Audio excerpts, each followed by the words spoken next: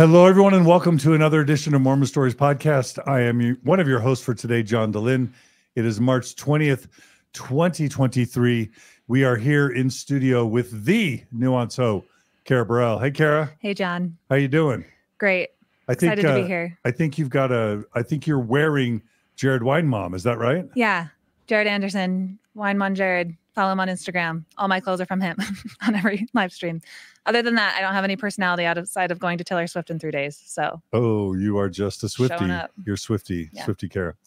Well, today we are so excited on Mormon Stories Podcast to be bringing to you another in our amazing series with John Larsen. Let's bring the man, the myth, the legend on. Hey, John Larsen, how you doing? Hey guys, I'm wearing the J.C. Penney Husky Boy series. But they're not paying me a sponsorship. Yeah, I don't know. Looking good. Good to see you, man. Thanks. So we apologize to our viewing and listening audience. We tried to do this episode with John a few weeks ago, and we're still working out a few of the kinks, the internet. I think Satan, you know how like the Doctrine and Covenants says that Satan has control of the waters? John, is it possible Satan has control of the internet too? It could be. We could also be broadcasting during the hour when everybody streams TV, But we did a bunch of upgrades, moved things around. Obviously, I'm upstairs. I'm not in the basement of iniquity. So I think we're good to go. All right. Well, for those of you who don't know, John Larsen, once upon a time ran one of the most important podcasts in the history of Mormonism. Carah says the most important podcast in the history of Mormonism. Is that right, Carah? If somebody says that they got deconverted through John Larsen's podcasts, you know that they're all right. Hey, I will tell you why it was the most important one. And this is something that Dr. Dehlin told me himself. When we started Mormon Expression, John had taken a break. He'd been doing Mormon Stories for a year and a half, 2 years, and kind of burned out a little bit and was doing some other things. And then we inspired John to get back. So if it wasn't for us, John would have retired and gone off into another realm of existence. So you are welcome. There's truth to that. Thank you, John Larsen. Yeah, I had started my PhD. And my professor was like, "You're not going to be running a podcast while you're getting your PhD." So I retired it, but then you guys started kicking so much butt. I was like biting my palm and saying, "I got to get back." I was jonesing for Mormon podcasting. So you're right. You get all the credit, John Larsen. Yeah, thanks. No, you've done God's work, John. You've moved the needle, man. No, but in all seriousness, listeners and viewers, the episodes on Mormon Expression are really important contributions to the library of Mormon thought and Mormon expression, no pun intended. We helped John resurrect those from hackers and Soviet ne'er-do-wells. You can check out the entire library of Mormon expression podcast on Spotify, on Apple Podcasts, wherever you consume your podcasts. And this podcast is brought to you by those who have donated to mormonstories.org/Mormon Expression, which pays for both John and Carah each month. Now, really quickly, every once in a while, by the way, I'll just say this, that I just had world cult expert Dr. Stephen Hassan here in Salt Lake City for a week. Carah, you had him on the show, right? Yeah, I have an episode on my Nuance Ho channel coming out tomorrow morning. With Stephen Hassan? Yeah. I'm just laughing because it's just been a wild, fun week. Yeah. Like Stephen freaking Hassan, Well, he was really emphatic about how healthy and important anger is. And while we these Mormon expression episodes provide a full range of emotions, from humor to heartfelt sadness and empathy to sometimes anger, we do like to provide a little bit of a content warning for those who are sensitive to authentic emotions, raw in every direction, and occasionally profanity. Do you sometimes swear on these, Carah?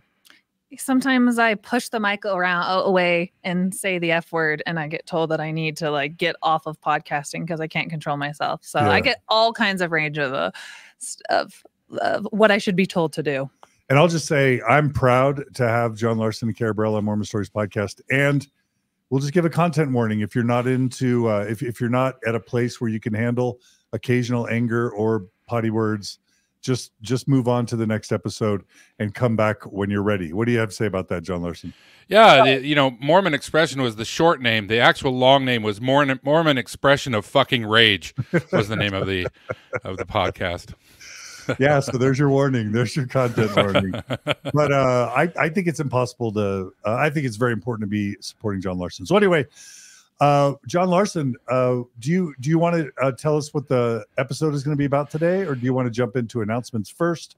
Where do you want to start today? Well, we're going to talk about happiness. Just I want to give a shout out to the folks up in Seattle. I just got back yesterday. I went up to Thrive Seattle. We had a great time, and just a plug for Thrive. I know you were involved in setting that up, John, but you've handed it off to others, and you can contact the Thrive people and set one up in your city or help, but it's everybody who goes always is glad they went. Let's go ahead and go to the announcements. Yeah, well, I guess I don't really have any. I think I saw in the chat there people were asking what my opinion was on the church giving up those water shares, and I say, yay, bravo, well done. That's the first step. Let's keep going. We're talking about the Great Salt Lake, and the church donated some water shares that it has to go to refill the Great Salt Lake. John, did you ever find out how significant of a contribution those water shares will be to the lake? Is it just a drop in the bucket, or is that a pun? Is that a pun?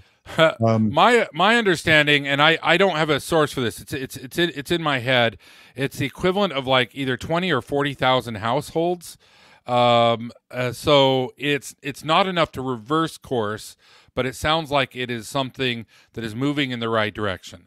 But I will say this: I don't want to turn it negative, because this is good. This is a good step forward.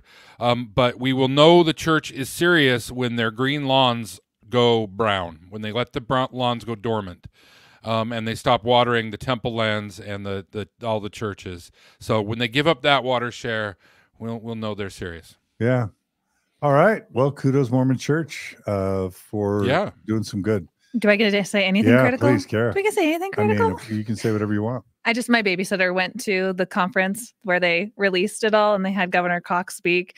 And if anyone has the video of Governor Cox speaking, I heard it was a real shit show. Speaking like he was like Trump at a rally, like at a base, and they're all scientists, and he was like making fun of scientists and things like that. And then a bishop spoke when they were talking about these water shares. And it's that whole, Matthew 6:1, the whole like, take heed that ye not do your aims before men, or else you'll have your reward from your Father in heaven. But Did they you make say sure. aims or alms? Isn't it aims? Alms. Alms. That's no big deal. I closed my eyes to pretend that I wasn't reading it. So anyway, the point is it's the church does these things when they make sure they get good PR and propaganda. As somebody who did church PR, I know this all too well, that they make sure that they have cameras, lights, action, news release when they do anything for the community. They would never want to let a good task that they're doing go unphotographed. So. But I mean, you could argue that it's in their self-interest to not have Salt Lake City become a toxic wasteland, right? So, I mean, why are you laughing, John? That's what's interesting. Because that is a sentence we can all agree with. So, I mean, they may have good intentions, right, Carah? Yeah. I mean, it's interesting though. Like I said with Governor Cox, and he was saying like, I prayed that I told everyone to pray so that we could get more rain. What more do you want me to do? So you have like, these different factions of legislatures that are involved in Mormonism, where they think that their version of praying and things, where you have that faction then combating right against the scientists, telling them what's actually going to be best. So there's these butting heads in Utah, and the scientists are going to need to win out, and we need to just be like, shh, no more prayers. Just do what the scientists say. Shh. We do need to save Salt Lake. One of the funniest things that people who live in Utah will know is that they don't pray for rain in Utah. What do they pray for, John Larsen? What do they pray for? They pray for moisture. They pray for moisture, literally. If you're at a sacrament meeting in Cache Valley, you'll hear them get up and say, "Dear Heavenly Father, please help there to be more moisture." And they'll say moisture. Was that true with you, Carah? Yeah, because it's like, you don't want to say rain because then Heavenly Father's gonna be like, okay, how much rain do you want? It's like, I don't want to say snow because it's just snow. God's like very pedantic. He's like, you need to say moisture so I have a general sense of what you want. Otherwise, God won't know. Yeah. Which one? Yeah. Because you want it to be year round, right? Yeah. So they're very specific with God, so that God doesn't send the wrong type. Yeah. Like the wrong state of liquid, right? You don't want God to send the wrong. I literally always thought that's what it was. Don't you guys think that's what it was? So you just want to give God his options. All right. What else you got for us, John Larsen? Well, that's all the announcements I have. Are we ready to jump in and start talking about happiness? Let's do it. Your voice sounds great too. So what's that makes me happy. Up for us? What are we going to talk about today? Well, we want to kind of thread the needle of happiness. Happiness is something that Mormons talk about quite a bit, and they talk about more often now than they did in the past. And I want to kind of like unpack what's going on here and why this is such an interesting topic. But we're going to be moving fast and loose through a lot of things. So buckle up. Let's go on a ride. Okay, should we first define happiness? Yeah, let's do it.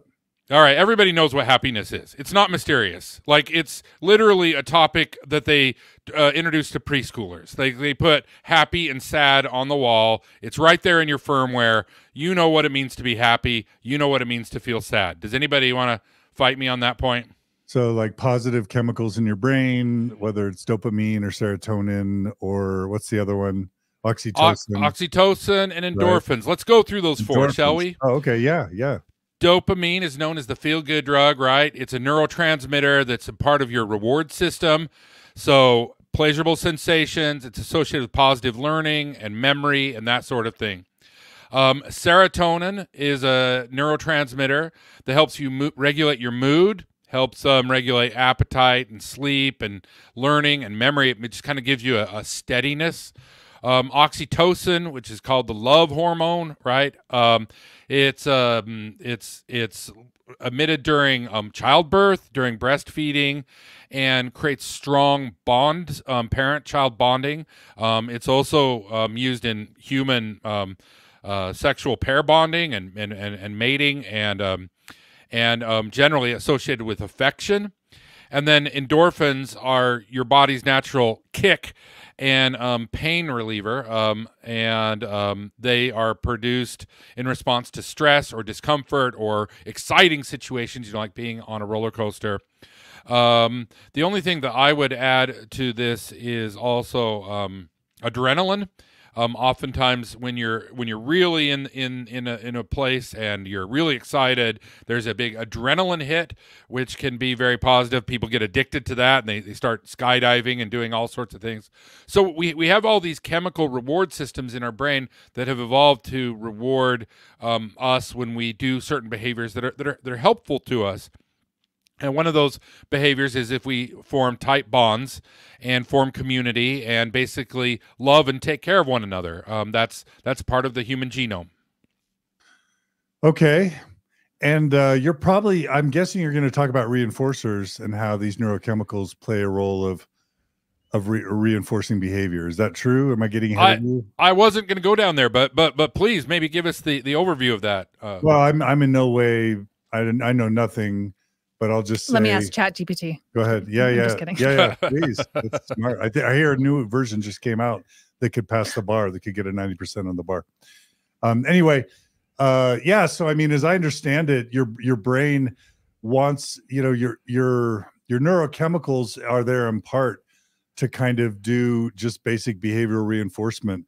When if you touch a stove, obviously your nervous system is going to make you feel crappy on your finger to try and teach you, well, number one, to tell you to take your hand off, but also to tell you never to do that again. And if you're sad or if you are, angry, those neurochemicals are telling you things like take a look at your life or make some changes or, fight because something's coming at you or object to something. And obviously these positive chemicals are there to get you to do things that are probably good for the species, good for your own survival, and good for reproduction. So whether it's having sex or playing with your kid. That's good for, you know, if your kid makes you happy and then you want to play with your kid more because they make you happy, that's good for the survival of your kid. If you love your spouse and they make you happy and you make them happy, you're going to have a stronger marriage, which is going to help you live longer, and it's going to be, or a relationship, and it'll be good for your kids growing to adulthood, etc. So these neurochemicals provide positive reinforcements in ways that lead to adaptive behaviors. Operant conditioning, Very the type good. of learning in which behaviors are shaped by their consequences. Absolutely. Thank you, chat, Carah. Okay. Carah GPT. All right, John, all good information, but the important point for everybody to focus on is that happiness is not a state of being, although we talk about it that way and we seek it out that way, and there's a lot of self-help people who are selling it that way. But happiness comes as surges, and we experience it as such. Now, there are some very positive, kind of more long-term emotional states like contentment, ease, being comfortable, but you really don't experience happiness as a continual state. And actually, we've kind of gotten off on that in American culture, at least, where we do talk about and look at happiness as if we can be perpetually happy all the time, and that's just not the way the human brain works. These are chemicals that surge through that were evolved to make certain things happen. We just went over. They are not like, if you become enlightened, you'll have high dopamine levels like all the time. It would probably get you sick, for one thing, and it would I think it'd become very uncomfortable if you were having all of those hormones surging through you constantly. Yeah, like if you take heroin all the time, or if you take cocaine all the time, you know, anything that's going to make you feel good in the moment, it literally fries your nervous system over time. Your nervous system is not meant to be overloaded. And you know, that's just like if you have cortisol in your system all the time, you're going to fry. Your kids are going to you're going to develop heart disease and all sorts of problems. John, are you going to get into the happiness trap psychologically? Let's kind of go there next. Okay. So what does the church say about happiness? This is kind of the nut and where we're going to go, and then we kind of need to unpack that.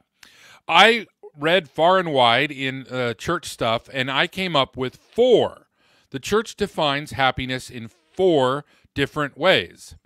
Are you ready for those 4 definitions? Carrie, you ready? Mm-hmm. All right, we're ready, Big John. Okay, the first one is to be sin-free.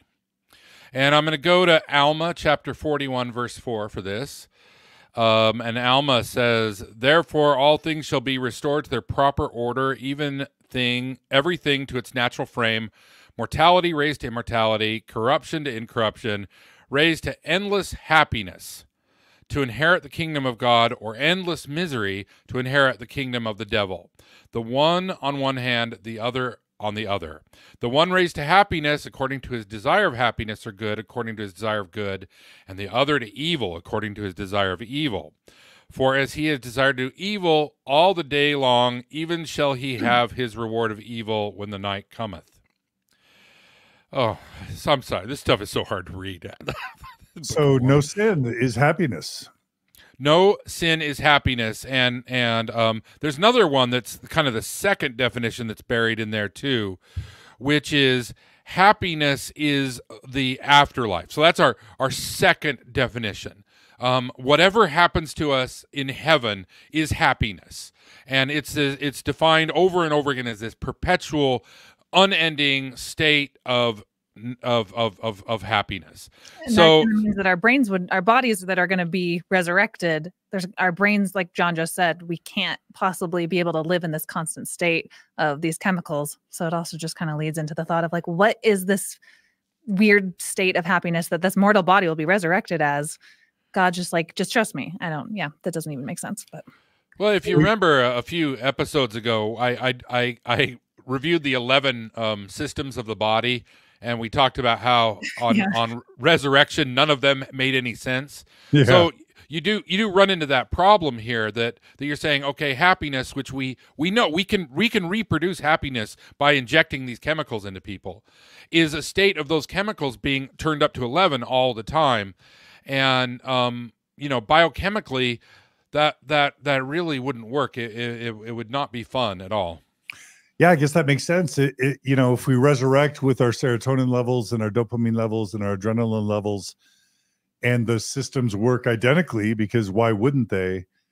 Then if we're happy all the time, yeah, that's not how the systems are built. Is that what we're saying? Yeah. I mean, our bodies have evolved over millennia to get to the point that they are right now to reinforce these types of behaviors that are advantageous to our species. But the church believes that the Earth is 7,000 years old and that we started with Adam and Eve. So they have two very different sets. And I was reading a talk before we started about happiness from the church. And the general authority said that that when we feel happiness right now, it is a memory implanted from deity, that we are supposed to remember that this was the state of our being before Earth. We're here to be tested, and that we're supposed to strive like a carrot on a stick to be in that constant state in the afterlife. And so the entire paradigm of Mormonism is just this 7,000 years, that this happiness is from God, and that's exactly where we're going. Wow. And I just don't, I don't buy into the Mormon paradigm of planet happiness whatsoever, because if you don't take evolution into account, you don't understand yourself. And if you don't understand yourself and your brain and what you're doing here, then all of the other Mormon fiction that's heaped upon it is just going to be fiction. It's not going to be helpful and advantageous to true happiness if you don't understand your body. All right. Anyway. All right. So I was reading that passage. I got kind of bored by it, but let me skip down to verse 10, because this one's important. Do not suppose, because it has been spoken concerning restoration, that ye shall be restored from sin to happiness. Behold, I say unto you, wickedness never was happiness. So he does the double juxtaposition. He has sin, happiness, and wickedness never was happiness. So this definition shows up over and over and over again in conference talks and in scriptures, that the state of sin is the opposite of happiness. Ergo, happiness is a state of being sin-free. Happiness is no sin. Wickedness is not happiness, right? Right. Okay. That's our definition number one. And then I gave you the kind of throwaway definition number two, which I don't really have I didn't grab a source for, but the afterlife being happiness. I think that one is so common. I doubt anybody will challenge me on that one. Okay, so the next definition is happiness is the nuclear family. Okay, so let's read into that a little bit. We're going to go to some modern day prophets. If you search for Plan of Salvation or Plan of Happiness on the church's website, it'll direct you as the first hit to this talk by Boyd K. Packer from 2015. And the church started a little bit before that, but after this, they really leaned into it. They're redefining the plan of salvation. Well, we talked about that a couple episodes before, as the plan of happiness. So they're starting to substitute that word happiness for salvation, just tautologically, just basically swapping them out, which is consistent with what we were just talking about a second ago. But here's what Boyd K. Packer said. Over the years, I have frequently taught an important principle. The end of all activity in the church is to see that a man and a woman with their children are happy at home, sealed together for time and all eternity. The commandment to multiply and replenish the earth has never been rescinded. It is essential to the plan of redemption, and it is the source of human happiness. Though through the righteous exercise of this power, we may come close to our Father in heaven and experience a fullness of joy, even godhood. The power of procreation is not an incidental part of the plan. It is the plan of happiness. It is the key to happiness. So Packer is saying that being in a traditional nuclear male-female relationship in which you're procreating is the very definition of happiness. Yeah, and I'm I'm looking right now at the Proclamation on the Family, and I just searched for the word happiness, and it says the divine plan of happiness. That's the first appearance of the word happy in the third paragraph of the Proclamation on the Family. It says the divine plan of happiness. What does it do, Carah? What does the divine plan of happiness do? It enables what? Bring about eternal life and exaltation from it. I put you on the spot. The divine plan of happiness enables family relationships to be perpetuated beyond the mortal grave. Yep, beyond the grave. So that's it. That's the great plan of happiness. It makes it so families can be together forever. That's it. It's right there. So simple. Yeah. All right. And let's talk about Dallin Oaks. He has something to say here. And he said, maleness and femaleness, maleness and femaleness, marriage, and the bearing and nurturing of children are all essential to the great plan of happiness. Modern revelation makes clear that what we call gender was part of our existence prior to birth.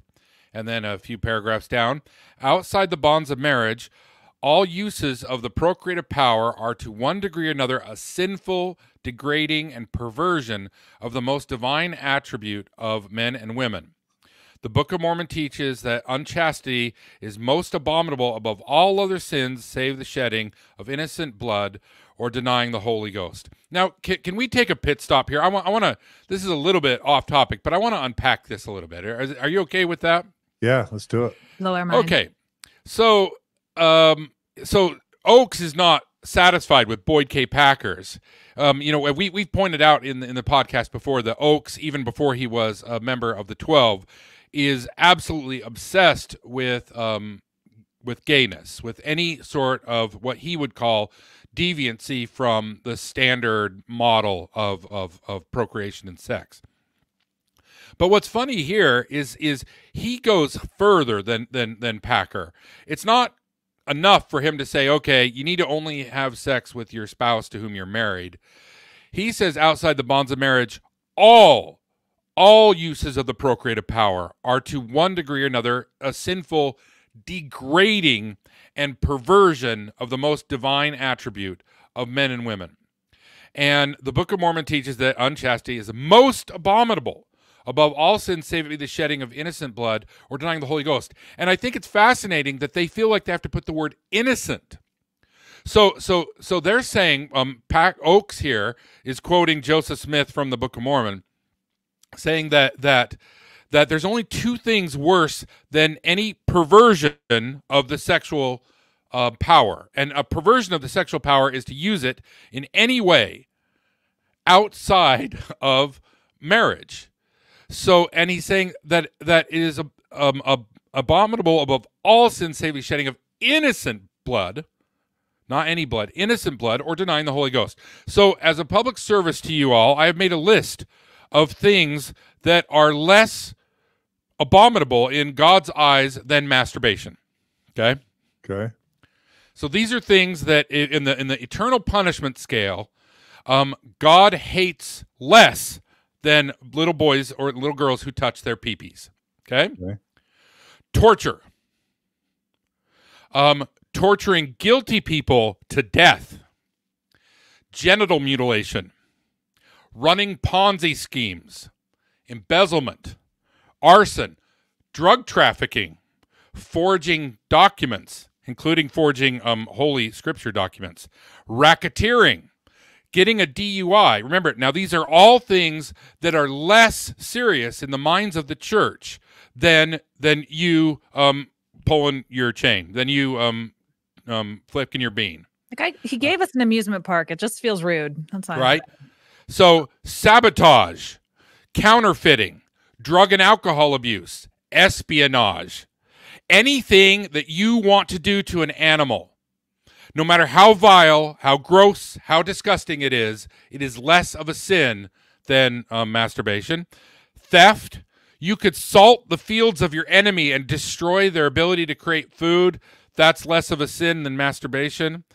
Physically abusing your spouse. You can beat the shit out of your spouse, and that is not as bad in the view of Mormonism as touching your ding-dong. Slavery. You can enslave an entire people. and any type of psychological manipulation. These are all less serious sins in the eyes of the church than having sex outside marriage or anything like unto it. Wow. Yeah, and I think you could add, like, just, what about same-sex committed love and sexuality? What about even monogamous, legally married, same-sex intimacy? All those things, it's okay to include that as something that they're basically saying is a horrendous, terrible thing, right? Well, we have early prophets, seers, and revelators who gave us direction on this, because in the early days of the church, there were people who would join the church and leave their spouse, both men and women, and not get a divorce. And the early church fathers said that that was fine because marriage that doesn't happen outside, that doesn't happen in the temple, is actually not real. So in the church's stated view, which as far as I know they've never countered, that none of that is all still sexual abomination, because you're not sealed for time and all eternity before you have sex.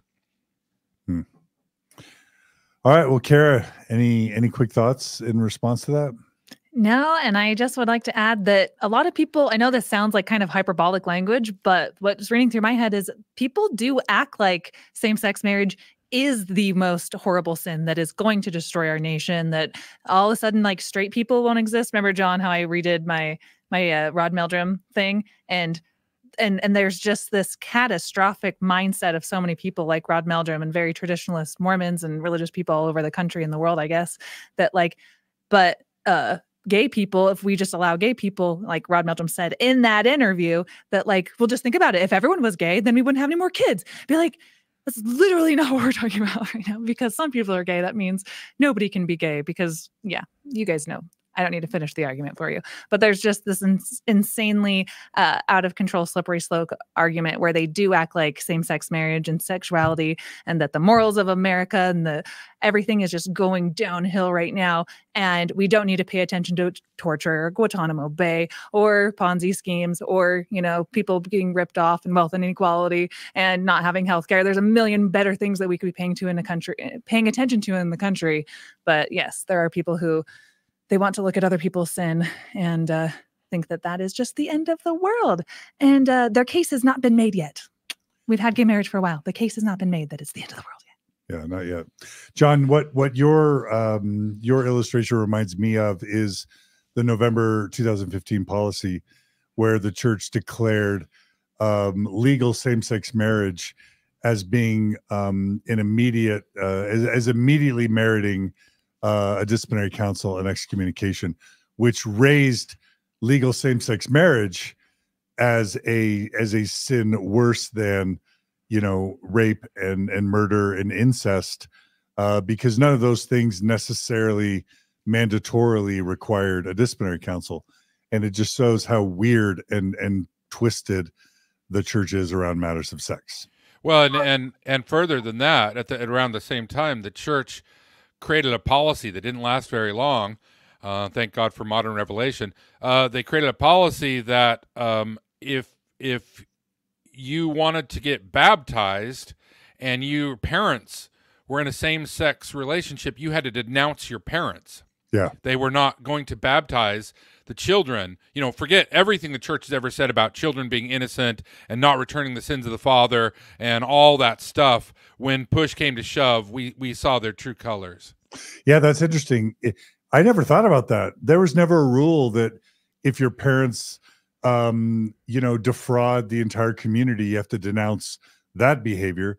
There was never a rule, that said that if your parents, are physically abusive with each other, you have to denounce that behavior. I think it's the only time in the history of ever that Mormon church leaders required children to denounce their parents. And the one thing they're going to pick, the one time they're going to require kids to join the church, the requirement of denouncing their parents is going to be when they get legally same-sex married. Mm-hmm. That's kind of weird. It's like white collar crimes. Like, which one? Literally individual Mormon person white collar crimes that literally actually affect all of us as Americans and things like that, versus like two gay people getting married. Which one really hurts your quality of life? But that's the one that they have to denounce. Anyway, we're probably off track. Go ahead, John. Okay, so we've had 3 definitions of happiness so far. Remember, number 1 is sin-free. Number 2 is just heaven. Heaven is happiness. Number 3 is the nuclear family with straight, vanilla, regular sex. And now definition number 4, which is happiness is what is found by keeping the law of the gospel. Let's turn to Bruce R. McConkie for this one. So Bruce R. said that if you open Mormon doctrine, when you look up happiness in Mormon doctrine, it says see joy. See joy. So then you can go and look up joy, and it says this: here in mortality, men gain joy only by obedience to gospel law.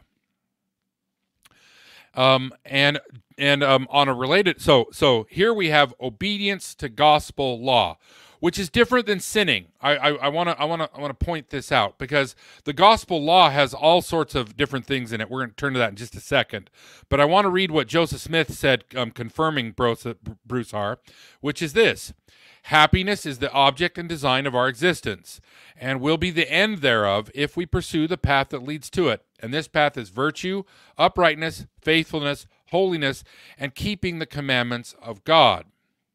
Now, there's something special about that quote. Carah, I'm sure you know what it is. Yeah, just to get horny just hearing it. It's a real good come on letter. Like happiness. There's some people, there's this thing called polygamy. And listen, young sexy lady, there's other people who are not gonna get it. But what's wrong in one context is actually right in this one. So if you read a Mormon manual, you'll see this quote everywhere. And they always quote the teachings of Prophet Joseph Smith as compiled by Joseph Fielding Smith, or Joseph F. Smith. And they never give the real source, which is a letter that Joseph Smith wrote to Sidney Rigdon's daughter, Nancy Rigdon, when she was 17 years old, because he wanted to fuck her. He was trying to convince her that he could sleep with her on the sly, and because the ultimate goal of this life is happiness, and as long as you're doing it right, and hey, if you're doing it with the prophet of God, you're doing it right, man. You know what I'm saying? And then that was happiness. This is the most twisted, perverted quote in all of Mormonism, and I just have to pause and point that out. And I think we'll have Maven put in the show notes the LDS Discussions episode on the happiness letter. Dope. Of course, we get that from Jonathan Streeter. He did an episode on that. And I think Bill Reel and RFM have covered it too. But the happiness letter that Joseph Smith wrote to Nancy Rigdon is one of the most gut-wrenching, disgusting, horrible things in the history. Yeah, if you go to LDS.org, like I did earlier today, churchofjesuschrist.org, and type in happiness, you'll just see boom, boom, boom. Happiness is the design and object of our existence. And it's in so many conference talks. I'm just saying this to people who might not be LDS or ex-Mormon and not know that this talk is regurgitated all the time in these general conference talks, and you'd never know the context is exactly what John Larsen just explained, that it is very seedy, manipulative, sexual, deviant behavior, basically. Yeah. The number one quoted passage on happiness in the history of Mormonism is written by a sexual predator trying to seduce a teenage girl to have sex with Joseph Smith. Am I wrong, John Larsen? Did I overstate that? That's exactly right. Thank you. Yeah. If it wasn't so terrible, it'd be funny. I guess it is still funny. But Nancy rebuffed him. So this story ends positively. She's like, "No way, creepy old guy, go away." She's one of the heroes of Mormonism, along with William Law and a couple others. Really quickly, I'm just going to give a shout out to Janet Shaw Binns. She gave us a super chat. Those of you who are viewing through YouTube, you can donate to this episode through the super chat feature. Janet Shaw Binns did, and she writes, "John Larsen, Thrive Chicagoland loves you too." So I guess Chicago wants to have you out, John Larsen. Are you willing? Are you willing? Yeah, buy my plane ticket and I'll come. All right. And thanks to everyone who donates to make this show possible. All right, back to you, John Larsen. Okay, so we have laid down 4 definitions of happiness, and now the fun's going to begin. All right, so the one, according to Mormons, is no sin, be completely sin-free. The other is you got to just wait till heaven. Happiness is what comes when you're in heaven. Third is nuclear family, procreative sex only. And the fourth is what is found by keeping the law of the gospel. Now, the law of the gospel is something that's really interesting because we actually covenant in the temple to obey. It's one of the few covenants that you make, and you have to bow your head and say yes to covenant to follow the law of the gospel. Like, according to this definition, the law of the gospel, even when Joseph Smith is trying to seduce a young woman, he refers to the law of the gospel. It is ostensibly one of the only 4 ways to get happy, or you have to do all of them, I would guess, but to get happiness. So it's really very important, right? Yeah, absolutely. So the law of the gospel, we would know from going to church, is actually a lot of different commandments and laws, right? Yep. The most important thing, we're sent on this planet to obey the law of the gospel. That's like the whole purpose. Yep, that's it. It's to learn to obey. Obedience is the first law of heaven, as they say. Okay, so what is it? The law of the gospel. Oh, right? I mean, if this is the whole design of our fucking existence, is to obey this set of rules that they talk about nonstop, where are they? All right, so devil's How advocate, many are there? You want me to play devil's advocate? Like, go ahead. I imagine an apologist is going to say the best place to start maybe is with your baptism covenants, to mourn with those who mourn, that, you know, to serve, to love, to be kind, etc. And then they'll probably jump to the covenants you make when you take out your endowment, whether it's the law of tithing or the law of chastity or the law of consecration. What is it? The law of the gospel. What are the covenants you make in the temple? Does anybody remember? Anyway, let's just say they might say that, John Larsen. Yes, of course they would say that. Yeah, you're spot on, John. It's like you've done this before. But so why not do that? Why not make a list? Why has no one ever made a list of the laws that were just the rules? Mormonism is full of rules. Mormons love rules. Why has no one ever made a list of the rules? Now, and why is it whenever anybody tries, those books get on banned book lists within 20 or 30 years after their publication? Yeah, you could argue that Mormon. Well, you could argue that Doctrines of Salvation was the attempt of Joseph Fielding Smith to put together all the doctrines of salvation, right? Yep. Now that's kind of banned. Bruce R. McConkie put Mormon doctrine together. That's kind of banned. Since W. Kimball put miracle forgiveness together, that's kind of canceled. Like, yeah, you're right, John Larsen. The church. How about a Journal of Discourses? Like, there were multi-volumes of prophetic counsel and utterances. Now correlation says you're not allowed to quote from Journal of Discourses unless there's literally no other source that's better. So yeah, I guess anyone who tries to make that list, John, gets banned by Deseret Book. The Encyclopedia of Mormonism, which was written and compiled at great expense, just about 30 years ago, has been disappeared down the memory hole. That we the Mormons gave away to libraries. There was actually a compendium written about 2001, a small book that had it looked like it was when they were getting ready to phase out Bruce R. McConkie's Mormon doctrine that they wrote. That's gone down the memory hole. Of course, Bruce R. McConkie's book. Bruce R. McConkie's book was a rewrite of his father-in-law's book called Mormon Doctrine, which by Joseph Fielding Smith, which was a rewrite of his father's book called Mormon Doctrine by Joseph F. Smith. But the most important thing, let me belabor this point, is that you keep the law of the gospel, and the central purpose of this whole thing has not been defined. That is not by mistake. That is not just an omission. Yeah, and honestly, it's because I think, John Larsen, you made the point. Not only has the gospel never changed. Tell me if I've got this right, John Larsen. Not only has the gospel of the Church of Jesus Christ, experienced changes, but isn't it you who said, John Larsen, that of all the major doctrines that anyone could list, they've all changed significantly over the years? Is that right? I have thrown the challenge down years ago, and I'll renew it tonight. I have yet to run into a single doctrine of the church that has not been altered in some way, and I challenge anybody to find one that has been untouched. Yeah. Okay, so we have 4 definitions, right? And then let's talk about them a little bit. All right. So the first one: people are full of sin, aren't happy. We can look at. Can I just make the point? Can I just make the point? Like, yeah, go ahead. I'm sorry, this is probably a tiny bit repetitive, but there's a reason why, like in civil society, we have laws, and they enumerate them and they codify them with numbers. It's so that you know what you know what you can and can't do, and you know what the punishments are if you do the wrong thing. And there's sentencing guidelines tied to infractors of the law. And that's like basic rule of law, and it's basic informed consent. And it seems like the rules that govern civil society, God kind of Mormon, I guess Mormon Heavenly Father wants to pass and doesn't want to have to follow the rules of civil society.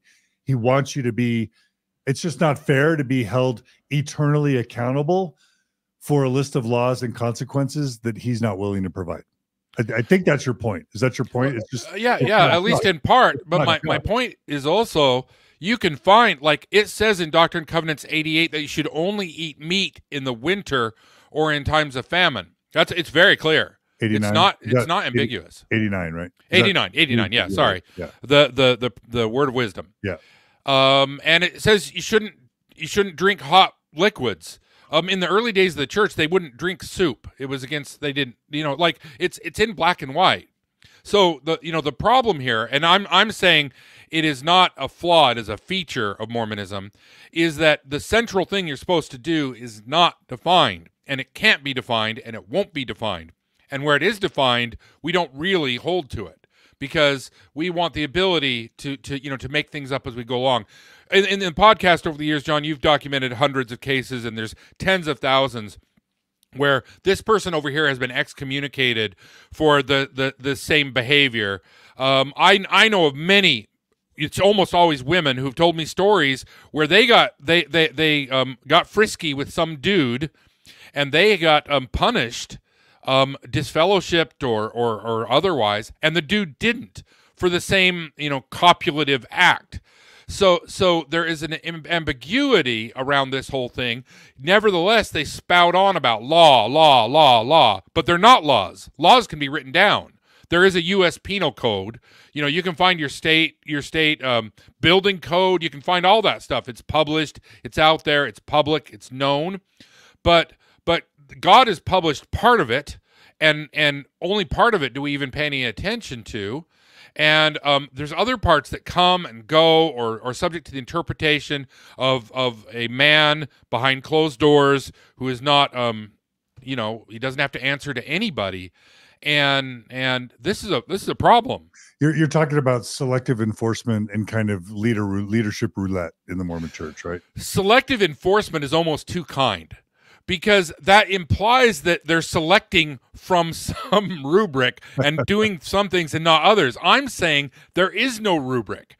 It by design doesn't exist. The law of the Lord doesn't exist, and it never will, and they don't want it to. It's almost even worse than that, because it's almost, what I said before is almost to imply that it's kind of random or arbitrary.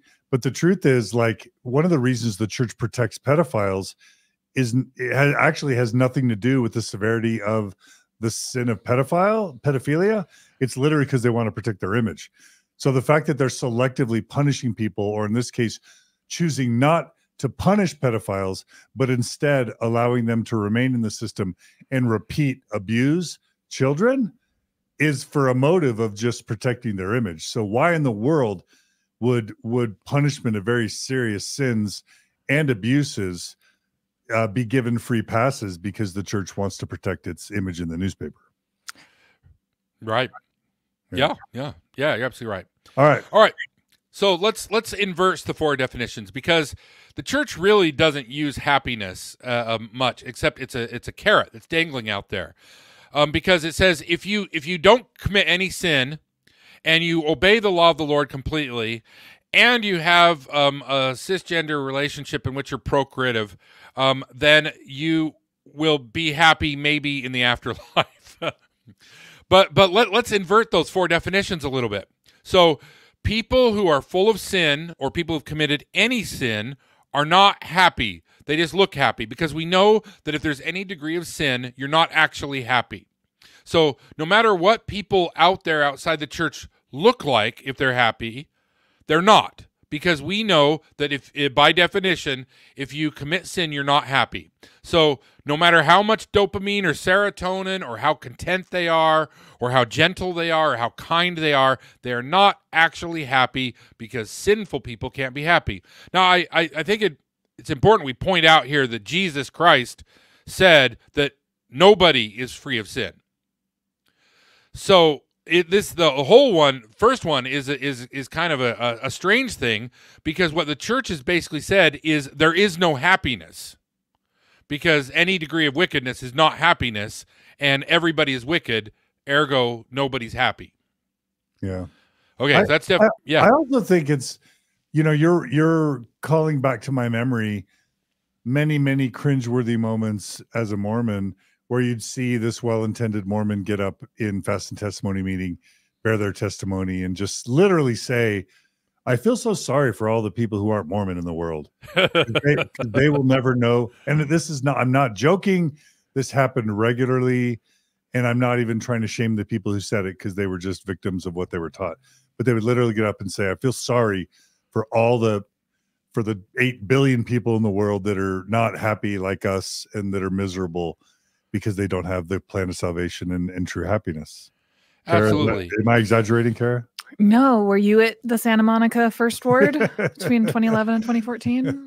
Yeah, that's definitely a very common talk, especially because there's communal conversion cannot be understated when you're in a big room of people and you're just feeling a lot of loving feelings, and you think that this is the only place in the world where this type of chemical exists, where this type of high exists, and that then you conjecture your way through to say that this feeling equals the church being true, and you just keep circular reasoning your way until you die. And spending a week with Stephen Hassan, this is all by design.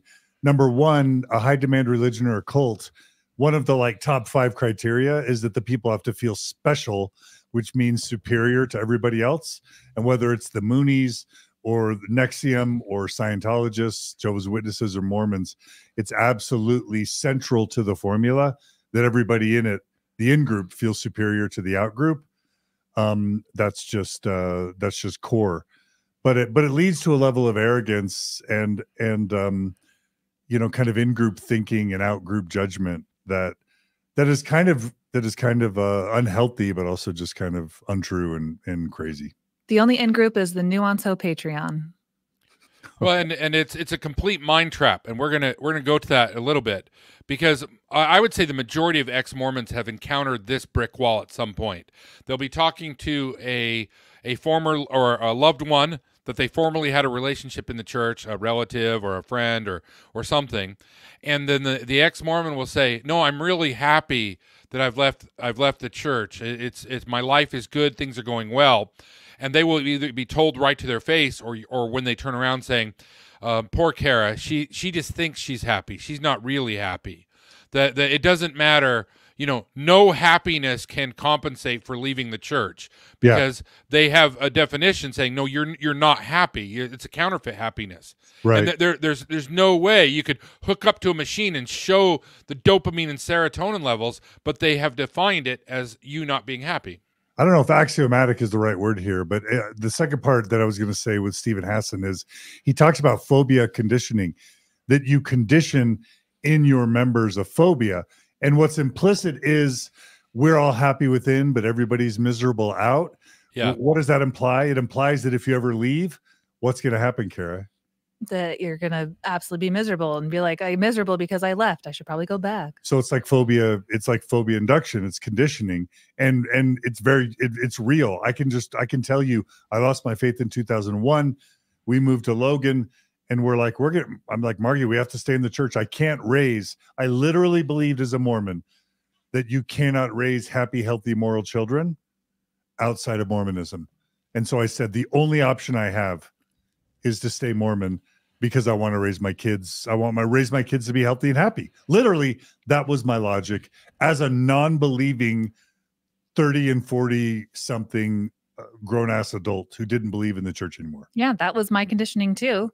And going back to like this, I always love to just widen things to the paradigm that we're talking about is a church that believes in a literal Lucifer, a literal Satan who has demons who can tempt all of the children. And there's stories in the Book of Mormon, like Korah and Alma, that there's literally false spirits and antichrists. So when Mormons are looking out and seeing people who, yes, their serotonin is popping and people look happy, a Mormon's paradigm is to project that is a devil, an evil spirit, that there is something that is taking a hold of them because there's no such thing as happiness and wickedness going together. Those things cannot operate together. It is God's design, and for us to be happy, and no matter what, they're still going to foist their paradigm of like this antichrist ideals onto whatever system that you participate in. And so that's why my catchphrase is cult members' opinions of me are irrelevant. Yeah. Like that's your paradigm. What you think about my happiness is not relevant. And that quote, wickedness never was happiness, it ties right to what you were saying, John Larsen, because we're literally all wicked. I remember trying to go into the Mormon temple and it's like, okay, no unclean thing can enter the house of the Lord. Oh my gosh, my brain just said, fuck, what do? I got to stop that. And so here I am trying to be pure and righteous. And literally by trying to be pure and righteous, my brain would swear more and more and more, or a dirty image, an image of, I shouldn't say dirty image, an image of a naked woman would come into my brain. Or come on the screen in the temple. What's that? Or show up on screen in the temple. Yeah. And it literally was impossible. It's, if to think a sin is to do adultery in your heart, right? If to think a sexual thing is to do adultery in your heart, then literally it's impossible to be pure and clean. And if wickedness never was happiness, it means that there's no, like you said, John Larsen, there's no such thing as happiness in the world because we're all wicked and none of us can be pure. Right? Right. Okay. Yeah. Now let's look at the reversal of the second definition. Now is the time to toil. Now is the time to work. We won't be happy until a beautiful heaven awaits. So if you're in the church and you're miserable, or your life is one problem after the other, or you're a slave, or you're in poverty, or you have all these problems, even though what the church is selling is happiness, they do not have to deliver on that promise till after you're dead. Because happiness is heaven, and this earth is corrupt and confusing, and we don't really know what happiness is. So one actually doesn't need to manifest any happiness to be in the church that's selling happiness, because happiness doesn't have to happen until after you've already died. Can I play devil's advocate? Sure. I think I have my Mormon mom's mindset pushing into me that people who do have very hard lives and they would give up. I have Justin Bieber's mom coming to mind as well. She was like, she has this interview where she said that she was going to walk in front of a bus, I think, when she was pregnant, because she just wanted to die. And then some Christian guy visited her and converted her. And there's that other aspect that at least there are people who they just want to die. They just cannot get through this life. They can't raise their kids. They can't possibly see what there is worth living for if they're not given that carrot on the stick. And then I don't think that is ever going to actually be manifested, but that's the enticement of religion, of every religion in the entire world for 8 billion people, is that the happiness is just, it is at least the concept that gets them to wake up the next day to keep going. Yeah. I'm sorry, John Larsen, do you want to go or do you want me to go? Go. Oh, I mean, we all know the epidemic of LGBT death by suicide within Mormonism, and the core premise or the core cognitions that lead to that outcome for so many that I've heard about or talked to. The math is really simple. God made me gay, but I've tried everything that my bishop and my church leaders have told me to pray the gay away. It won't go away.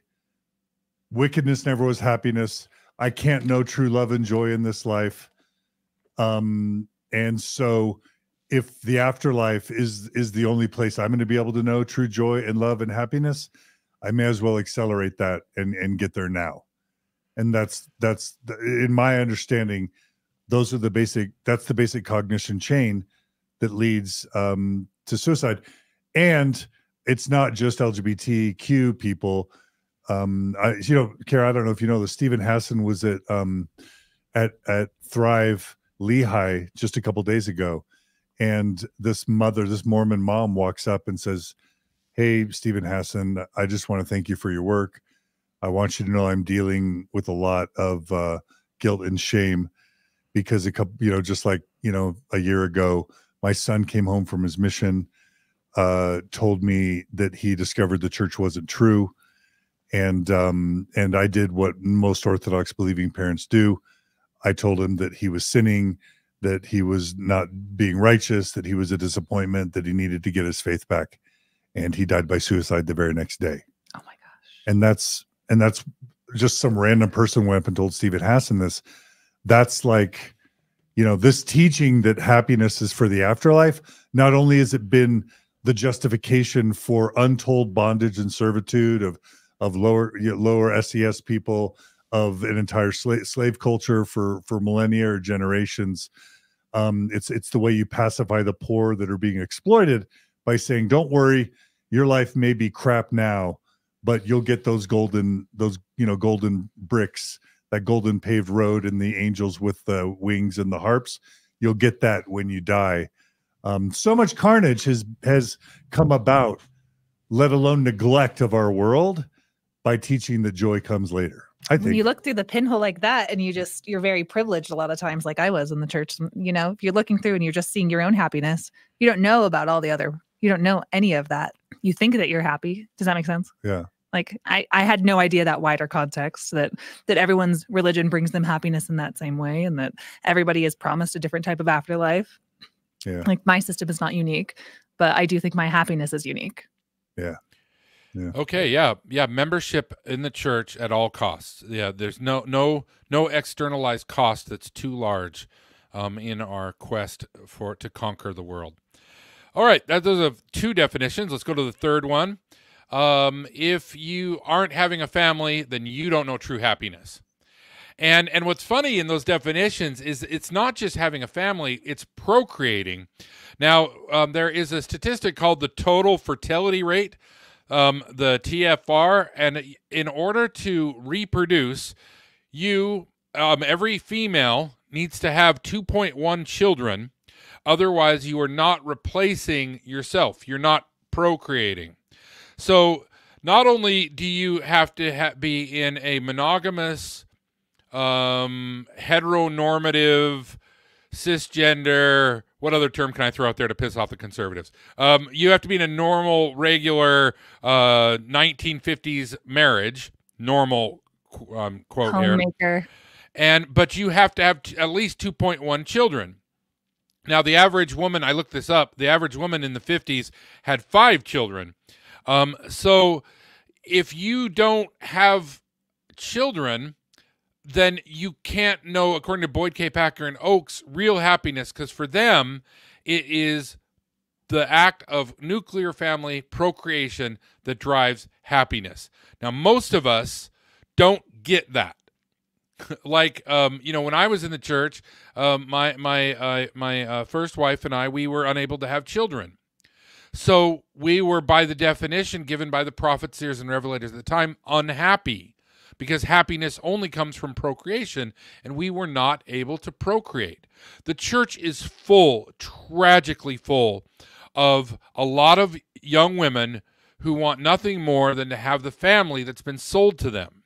And the church is tragically full of young men who feel like they're monsters because they jerk off. And these two groups can't get together right now because the church has put their own fucking wedge between the two. But neither of them are getting to this place. So when you're living your normal life and you're a 25-year-old female who hasn't had a Mormon marriage yet, you're going to internalize whenever you feel sadness, whenever you don't feel happiness, that you have not followed the program, because according to the current prophet, seer, and revelator, Oakes, the only way for happiness is a procreative nuclear family. Yeah, and if you've met any divorced people in the Mormon church, single people, never married, people who get into their late 20s, 30s, and 40s having never been married, not to mention all the gay and lesbian celibates that try and live a life of celibacy because they, don't want to live with someone they're not attracted to. There is just an epidemic of sadness and misery created by this teaching, this sort of heteronormative, traditional family kind of rhetoric. It's super damaging. Absolutely. Yeah. And now our fourth one, which we dug into a little bit more, I'm not happy because I'm not fulfilling the law. But we already pointed out that fulfilling the law is impossible. So the church has created literally a four-sided box. You aren't happy if you sin. You aren't happy because you're not in heaven. You aren't happy because you're not fulfilling the law. And you're not happy because you're not doing sex and stuff right. And it is a box from which there is no emergence. I hope you all can see that they have defined happiness out of existence. But this is where the mind fuck comes. This is where the church's magic happens. They have now changed the whole aim and goal of the church is the plan of happiness, right? So the first thing they need you to do is realize that you're not happy. And even if you're happy, you're not happy. Because you've got the wrong happiness. You're not actually doing it right. So this is what is commonly called gaslighting.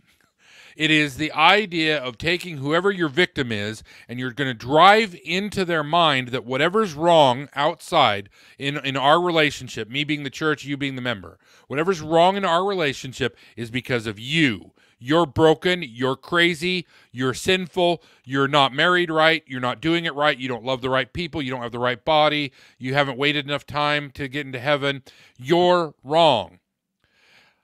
So that there is an unwinnable situation. Yeah, and it's so ironic, John, because what we've laid out is basically we're all taught that we're superior to everyone. We're all taught that this is the plan of happiness, and then we're all made to be constantly miserable, hustling for love, hustling for acceptance, hustling for worthiness. And you're right, that's a mind fudge, as I'll say.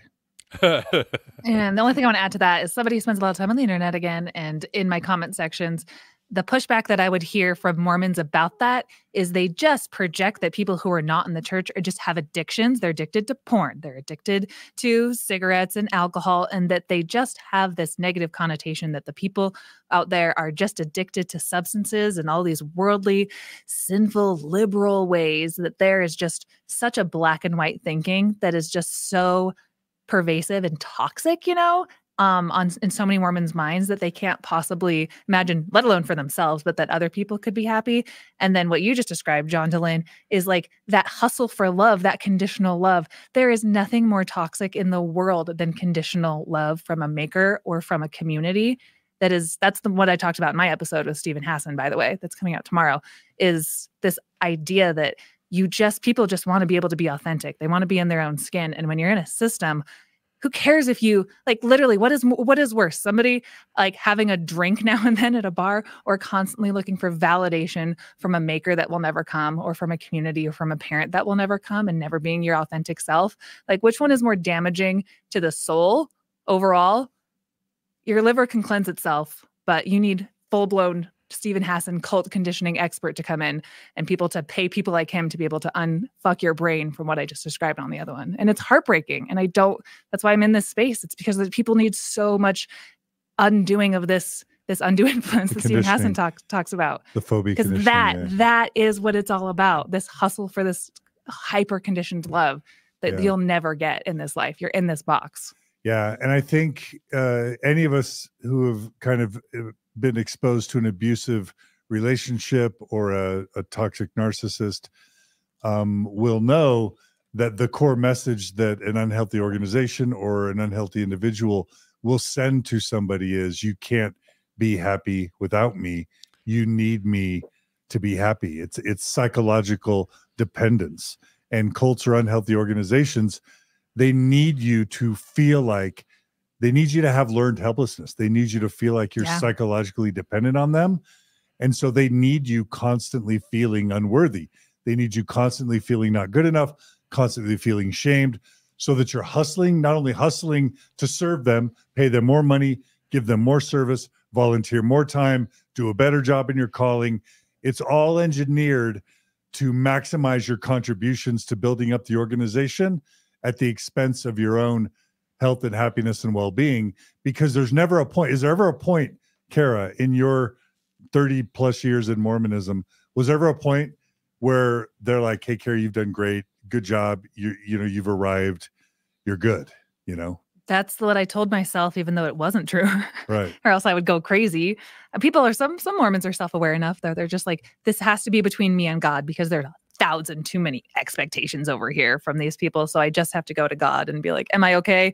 All right, I'll worry about this anxiety tomorrow. I'll try a little bit better, be a little bit better. But you had to unmormon your brain to be able to survive in the system, right? Yeah, you're trained on codependency in marriage, and when you're Mormon, and then a codependency with the system, and then with this God, you're never given a space to know who you are. And yeah, so you have to undo a lot of learned conditioning of how your brain was forced to operate in this system. Yeah. And then when that system's not true anymore, you don't know who you are, and it's really fun to be able to discover who that is without all that codependency, all that undue influence. Yeah. Well, this whole thing is what we would call a logical tautology, which is all possible outcomes, once you've been indoctrinated in the church, point to the same conclusion. The whole status of being is unfalsifiable. So you're going to look at any manifestation of happiness in the world, and you've now been conditioned to dismiss it.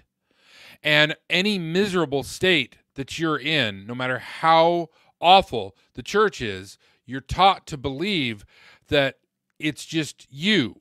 That kept me in the church for 33 years because it didn't work for me. I tried. I tried to have the same experiences that other people had. I tried to have this. I believed. I tried, but it didn't work. But I see how perversely brilliant it is because it kept me trying, because I wanted to have that. So I kept swallowing all the bullshit. I kept believing that I didn't feel revelation from God. God wasn't talking to me, so I was wrong. And this is why I repeat the refrain for everybody who's looking at the church now. The people who it works for, who God is talking to in their soul, they're the ones that are broken. It's not you. The normal, healthy, psychological people will feel a bit of disturbance when they're in the church. But if you think that God is talking to you directly and your thoughts are God, that you're on the verge of, I don't know, kind of a low-level schizophrenia, then that's we want you. And then if you are manipulative and you can get up there as some kind of narcissist sociopath and be able to project your own will and call it God, you're going to be successful. But if you're actually looking for the voice of God or direction, you're going to be sad and broken, and you're going to keep paying tithing, and you're going to submit because you believe that those sociopaths and those lunatics are the ones who have it right. And it's exactly wrong. What is the church run by? Take a survey of the 200 members of the 12, and what you'll see is a lot of lunatics in the beginning and a lot of sociopaths now. So John, I love it. I want to talk about, what we understand about the demographics of Utah and happiness. Are you going to get to that, or is this an okay place to talk about that? No, this is perfect. Go ahead. Okay. Yeah. So we've uncovered some real ironies here, and I've just made a couple notes that Mormons are generally, one thing that people don't know is that SSRI, antidepressant medication, is sky high in Utah. As I understand it, in terms of like pornography, use or unhealthy or problematic pornography use or addiction, is way higher than normal, and sometimes Utah ranks as one of the top porn consumers in the nation. There have been historically very significant opiate addictions and death by opioids, not to mention the LGBTQ epidemics of death by suicide here and LGBTQ homelessness. like, and women, just like levels. I remember reports over the years of extraordinarily high levels of depression amongst Mormon women, largely Mormon women here in Utah. And so part of just, what makes total sense psychologically, but what is completely ironic about this whole conversation is Mormons claim to have the one true church with the one true plan of happiness, and yet they're miserable, and divorce rates aren't any better, and there's just super high rates of depression and anxiety and suicidality in Utah. And so that's ironic. The other thing that's super ironic is we have this conditioned fear that you can't be healthy and happy outside of Mormonism. And then you actually like meet people who have never been Mormon before, and they like have a glass of wine with dinner, and they go enjoy, they sit on picnics and blankets and enjoy, a concert at the local, outdoor amphitheater, and they raise kids without stress, and they have good relationships with their kids where they're authentic and vulnerable, and they're not super uptight. And I don't want to say that, leaving religion automatically means you're going to be happier. And of course, we know that on average, people who are religious may be slightly happier on average than those who aren't. But when they report, let's pause for a second. When you isolate that report, go ahead, John. They report themselves to be happier. But Right. I think if you take what we've just been saying over the last hour, it's understandable why religious people report that they're happier, because they've been told that they're happier. So it's not an objective measurement. Go ahead. That's part of it. I think also they've teased out the controlling variable there, and usually it's community. And one thing religion does is it provides community. But if you're able to find community without religion, you're going to be right up there as good or better than the religions. Carah. Yeah, I just wanted to add, a couple of weeks ago, I did a video on my YouTube channel responding to Kevin S. Hamilton's speech. And it's the kind of famous one that came out a couple months ago about how if you're having problems with the church, just replace the word the church with Jesus Christ. You know the one I'm talking about. And so I did a response to that. And he starts his talk saying how religious people on average, including members of the Church of Jesus Christ of Latter-day Saints, Pew Research reports that the frequency of feeling spiritual peace and well-being by religious groups at least once a week in their attendance. And it shows and he shows just how Mormons are like one of the very most happy. And he starts his talk like that, because then he's going to be asking a lot throughout that talk of the membership, where he's saying, didn't you know our church brings the most peace according to even the Pew Research Center? And then as it goes along, he says, also, this is the only place that you find these covenants and these ordinances. And also, if you have a problem with the church, you have a problem with Jesus. He tells you directly, replace the name church with Jesus Christ. If you say you have a problem with the leaders, say you have a problem with Jesus Christ. So it goes from one to the other to the other. Happiness is here. Covenants are here. If you don't like it, you have a problem with Jesus Christ, the true source of your happiness. You following? And so I went and I looked up that Pew Research study for this video, and the only other two that were as sky high as Mormons were the other doomsday apocalyptic cults. And is that word right? Apocalyptic cults. It was Jehovah's Witnesses are just as high, and evangelical Christians. So it's people who think that the world is ending very soon. Again, going back to that premise that if you feel like you're special, you're on the inside, you're in a very high demand fundamentalist group, and the world is ending, and you have devotion to a church that you have to go to many times a week. Yeah, psychologically speaking, you are going to convince yourself that you are on the in-group and what you're doing is leading to happiness, because the world is about to end, is what all of those types of groups that all have in Pew Research have in common. The Buddhists, they're happy, but they also don't have such high demand fundamentalist teachings that kind of force them into this system of a world ending apocalypse kind of thing. So I just think that's an interesting point to bring up in the grand scheme of what the church leadership as of January is teaching about how you find happiness. It's right here, only right here. Yeah. And then the only other thing I'll add to that, Carah and John, is like you said, Carah, you were raised ironically in a ward in Provo Orem, Utah, that was kind of progressive, kind of liberal. And a lot of times the people that are able to be relatively happy within Mormonism are the ones that don't take it too seriously. Yeah. Like the ones that are miserable are the ones with scrupulosity, who literally try and follow every law, do everything they're told, obey every commandment. And those people are wrecks. Those people have literal OCD scrupulosity diagnoses. But the ones that aren't as miserable usually are the ones who are like, I'm just not going to tell my bishop what I'm doing. I'm just I'll pay whatever tithing I want and just like not get hung up about it. I'll go to the temple when I feel like it. You know, I don't believe all that garbage, but I go just to be happy. It's almost like you have to not obey Mormonism and not take it too seriously if you want to kind of survive from within. 100%. And that's what's interesting. Top down from the leadership, they would not be okay with that. They have the 14 fundamentals of following the prophet do not give you any nuance. There's no big tent Mormonism if you're looking at what is taught at General Conference, you know. Yeah.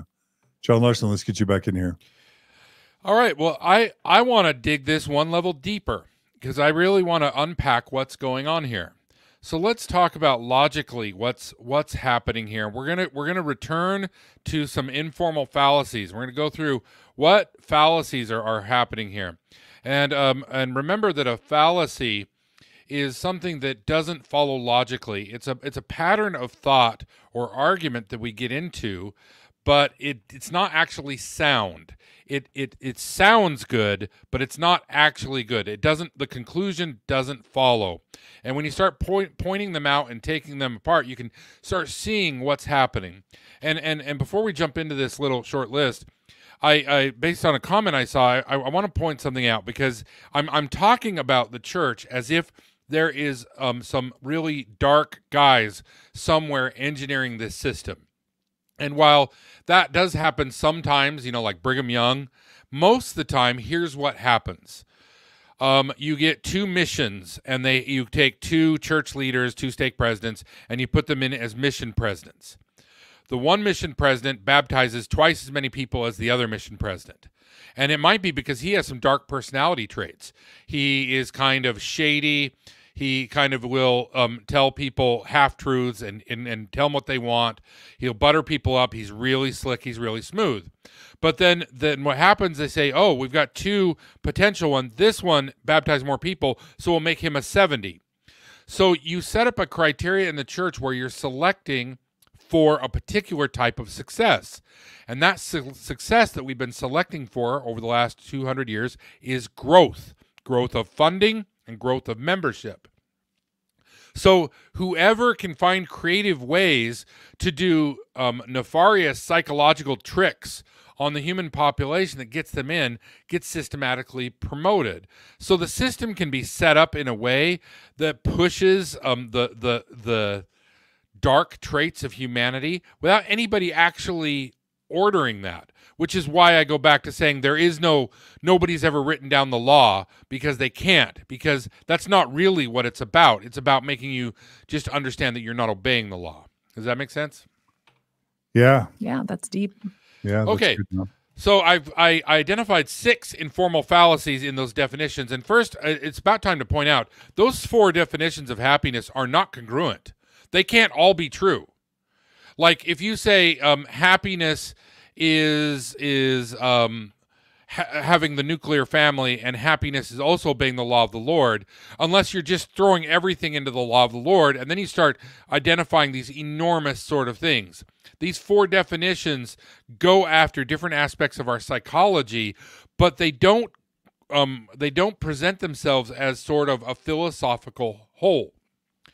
All right, so John, can I just mention one thing that's coming to my mind? Sure. I hope this isn't something you're going to talk about in just a second.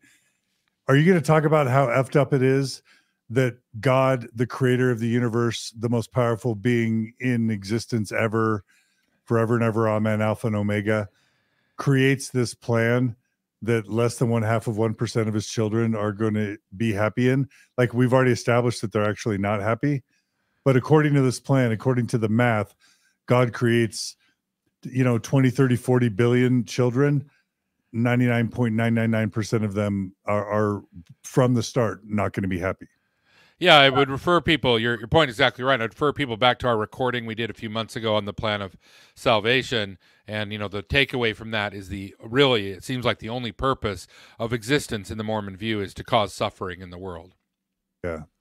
Yeah, that's messed up. Yeah, I'll say. Yeah. Okay, so I want people to start understanding the kind of mind tricks that cultish and cults use. So that's why I want to unpack these definitions a little bit and talk about the fallacies. Our first fallacy is what's called academically the appeal to purity. And in common vernacular, it's called the no true Scotsman fallacy, which is you define something, and then when you find an instance of it that doesn't get what you want, you say, well, that's not a true Scotsman, or that wasn't pure enough. So you can say, if you go to the temple, or use the marriage one, if you get married in the temple and have a hetero cis normative relationship and have 2.1 kids, then you'll be happy. And then say, well, I'm not happy. Well, you're not experiencing true happiness. To true happiness, you also have to do blah and do this and do this and this. So it's this never-ending regression of keep redefining the words. You can say, hey, we want everybody to have the plan of happiness. Oh, yeah, I want that, missionary. Sign me up. Baptize me. And then as you start going, they'll start saying, yeah, but there is actually a purer definition and a more refined definition of happiness. And, oh, well, you're sinning. Oh, well, you're not obeying the law of the Lord. Oh, well, you're not in a heteronormative relationship. Oh, you haven't gone to heaven yet. So this fallacy, this appeal to purity, makes it so they never have to actually deliver, because nobody can ever be pure enough to actually get what they promise. I would love for you to just have a missionary at your door right now and say that to them. When I talk to the missionaries, first of all, I believe in punching up, not punching down. They're just kids. So, and they're dummies. Besides, they don't know Mormon theology. They don't know theology in general. I don't get any pleasure in arguing with missionaries, because they know nothing. For the record, I don't either. And anytime I make videos about missionary interactions, people are always like, oh, I like to show up naked at the door when they open. I'm like, hey, that's not cool. Like, do you think that's what I want to hear? No, I'm just kidding. I just think if only missionaries, they could possibly have a system in which to understand that when they go around with that good-hearted intention that everybody, you want to sell happiness, cool. Like, everybody wants it. Not having any concept or understanding of this very narrow, bottlenecked version that is just never going to be achievable. But you guys are good kids. Just Agreed. Go sell Solar's stuff. But it's a great example, because it speaks to this methodology. You put somebody out there who doesn't know what's happening. When I was a kid in high school, I worked at Lagoon, the amusement park in Utah, and I was a roller coaster operator. And whenever the roller coaster broke down, the person we always put in front was somebody who was ignorant, who didn't know what happened, because then they couldn't answer any questions. So, I mean, churches do that all the time. They put people out front who don't know the real answer, because then they never have to lie. Okay. Really quick, John. Yeah. You're making me think of an episode that we recently did with Liz Lamson. I believe that's her name. She plays the stand-up bass for Ballet West. And she talked about how she had a troubling childhood. Her mom was Korean, and her mom deserted her and her sister when she was like younger than 10. And so her dad, who was an African American, raised his two daughters without help, because the mom had deserted the family. So she was kind of vulnerable, kind of cult fodder. And she met some Mormons in high school. This is in Colorado Springs. And she ends up falling in love with Mormonism and getting a testimony of Mormonism. But her dad wouldn't let her get baptized, because obviously the mom had left the family to join a Korean cult, a Christian Korean cult. So the dad wasn't going to let his daughters join another cult. Right. So she's able to hang out with Mormons and be friends with Mormons, but she's not allowed to join. So she describes her high school years, going to seminary, going to dances, hanging out with Mormon kids, as a really, really happy time. I'm wondering if you guys know where this is going. So she graduates from high school, and she decides she's going to apply to BYU, and because she gets a music scholarship, and so she goes to BYU, and guess what happens? Guess what happens while she's at BYU? Do you want to guess, Carah? You want to guess? I'm scared. What do you think? What do you think? She's at BYU. She's an adult. She's away from her dad's control. What happens at BYU? Has one wild, crazy, sober night on chocolate milk and gets dunked in a baptismal font. She got baptized. And guess what? She reports her happiest days as a Mormon being before she was baptized. It was idyllic. But guess what happens once you get baptized within Mormonism? The responsibility. Yeah, and the guilt and the shame, because all of a sudden she had never had worthiness interviews before. And then all of a sudden she had worthiness interviews. And guess what happens? She found out that little practice that she had started when she was 12 or whatever of masturbating. All of a sudden, something that she had felt perfectly happy and content with, even as a dry Mormon, she called herself. It wasn't until she actually got baptized that the worthiness interview started, where she falls into this deep, deep, dark depression that leads to suicidality. So in her case, it literally was the great plan of happiness that caused her misery. So anyway, check out the Liz Lamson episode. It's really amazing. The only other thing I'll say, which is a total tangent, is in about a week or two, we're releasing an episode with a Mormon mom named Stephanie. She does hair. She's really famous because she does wedding hair. But she had several kids, did the Mormon mom thing until she was in her early 30s, and she was deathly depressed. So depressed that as a believing Mormon mom, after 7 years of psychotherapy, after 7 years of SSRIs, of antidepressant medication, guess what she tried in desperation, because hyper-righteousness and all the therapy and all the psychotropic medications could not make her happy, and she felt like she was broken. Guess what she tried? Mushrooms. She tried mushrooms. Yes, which the church would say is evil, right? Mm-hmm. And that was the first time she felt happiness in forever. So anyway, that's wickedness. And in her case, that's what led, she reports, that's what led to happiness. The church's argument to what you just said is basically like, well, when somebody gets baptized, that's Satan actually getting in there and making them feel guilt and shame. Right. But God just wants them to be striving on this plan, be ye perfect, even as I am perfect. They're on the right plan, and Satan's now trying harder to pull them down. And depression is just Satan putting his chains around you, I think is the church's argument. Though. And I'm not sure if that's the no true Scotsman fallacy, when basically the church says any happiness that we don't approve of is by definition evil and counterfeit. Does that even qualify as no true Scotsman, John Larsen? Actually, it's the second fallacy I'm going to talk about, right, let's do it. Which is the definist fallacy, DEFINIST fallacy. Okay. And that is the illicit insistence on defining a term a way that is favorable to one's own side of an argument. Yeah. The church does this nonstop. Yeah. And when you read any conference talk, what they do is they go and they will take these words and then they put special definition around them. And so when you're in a debate with them, then they have defined happiness to be whatever they say it is. And if you say, no, it's not, well, now you're in like an epistemological argument. You're not actually dealing. So from a rhetorical perspective, if you can be the first to define the terms, then you can control the debate. So a lot of everything that the church is publishing and putting out and the talks and conference are not so much about teaching people doctrine. It's about squatting on particular definitions of word or non-definitions of word, keeping them ambiguous. Because that's what we really see with happiness, is their definitions constitute a non-definition. Because like we pointed out with the first one, just from that one, it's not even achievable. So it's this ephemeral thing we're talking about and dealing in and selling and taking tithing over, but there isn't really any there that anybody who's talking to you can land on. Yeah, I think the word truth is another one. I see that all over the Mormon internet, as well as like, I'm a member and I follow the teachings of the church, but if other churches have truth, I will listen to that, because as a member, we seek truth. You're setting the terms of the definition is, I know I'm part of the true church. That's already a given. And wherever there's truth, I will seek after that as just a normal truth seeker. And it just feels like a catch-all buzzword at this point.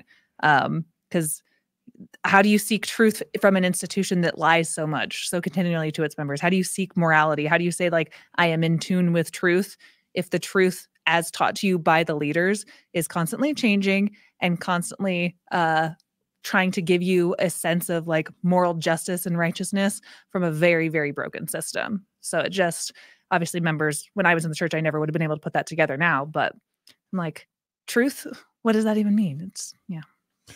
The other thing that we should note, just because Stephen Hassan's on my brain, there's this idea of loaded language, that cults use super intense loaded language to condition more phobias and fears.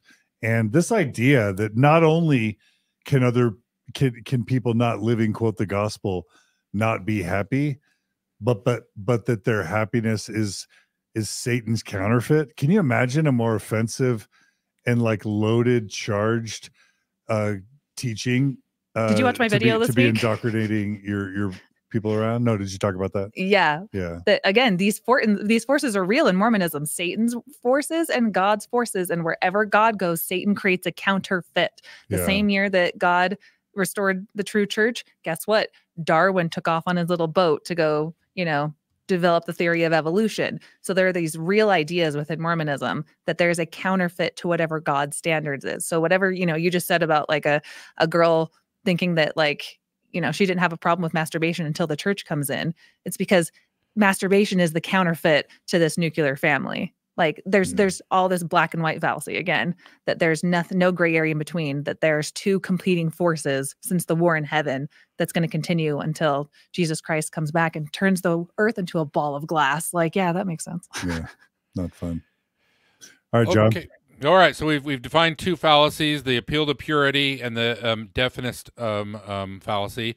Our third one is one we talked about in the logical fallacies episode, and that's reification, which the fallacy of reification, or the reification, is a fallacy of ambiguity, where an abstraction is treated as if it were a concrete, real event or a physical entity. That oftentimes it happens when we take like verbs or adjectives and turn them into nouns. So we can say he's saved, right? As like it's this state of being, like it has definition. Because like let's say I pulled my brother out of the pond when we were 10, and so I saved him from drowning. You wouldn't define him, or we'll say I rescued him, right? You wouldn't say that my brother is in a state of being rescued. That doesn't exist. The rescue was an event that happened at one time. There is no state of being rescued, right? And we do this all the time in language. We take things that aren't even real and turn them into like nouns and talk about them, like faith. You can believe things that are wrong, or you can believe things that are true. But faith is just this abstraction that doesn't correspond to anything in the real world. So when they're talking about happiness, they're doing this reification because they're taking this this really abstract principle that is very illy defined, if defined at all, based on these definitions, and then they'll just talk about it over and over and over and over and over again in conference. And they won't, if you look at a lot of the conference talks, if you go search for the word happiness, you find they're not based on these four definitions that I gave. They're just based on some ephemeral idea that the speaker just doesn't have to define. It's whatever he believes it is at the moment.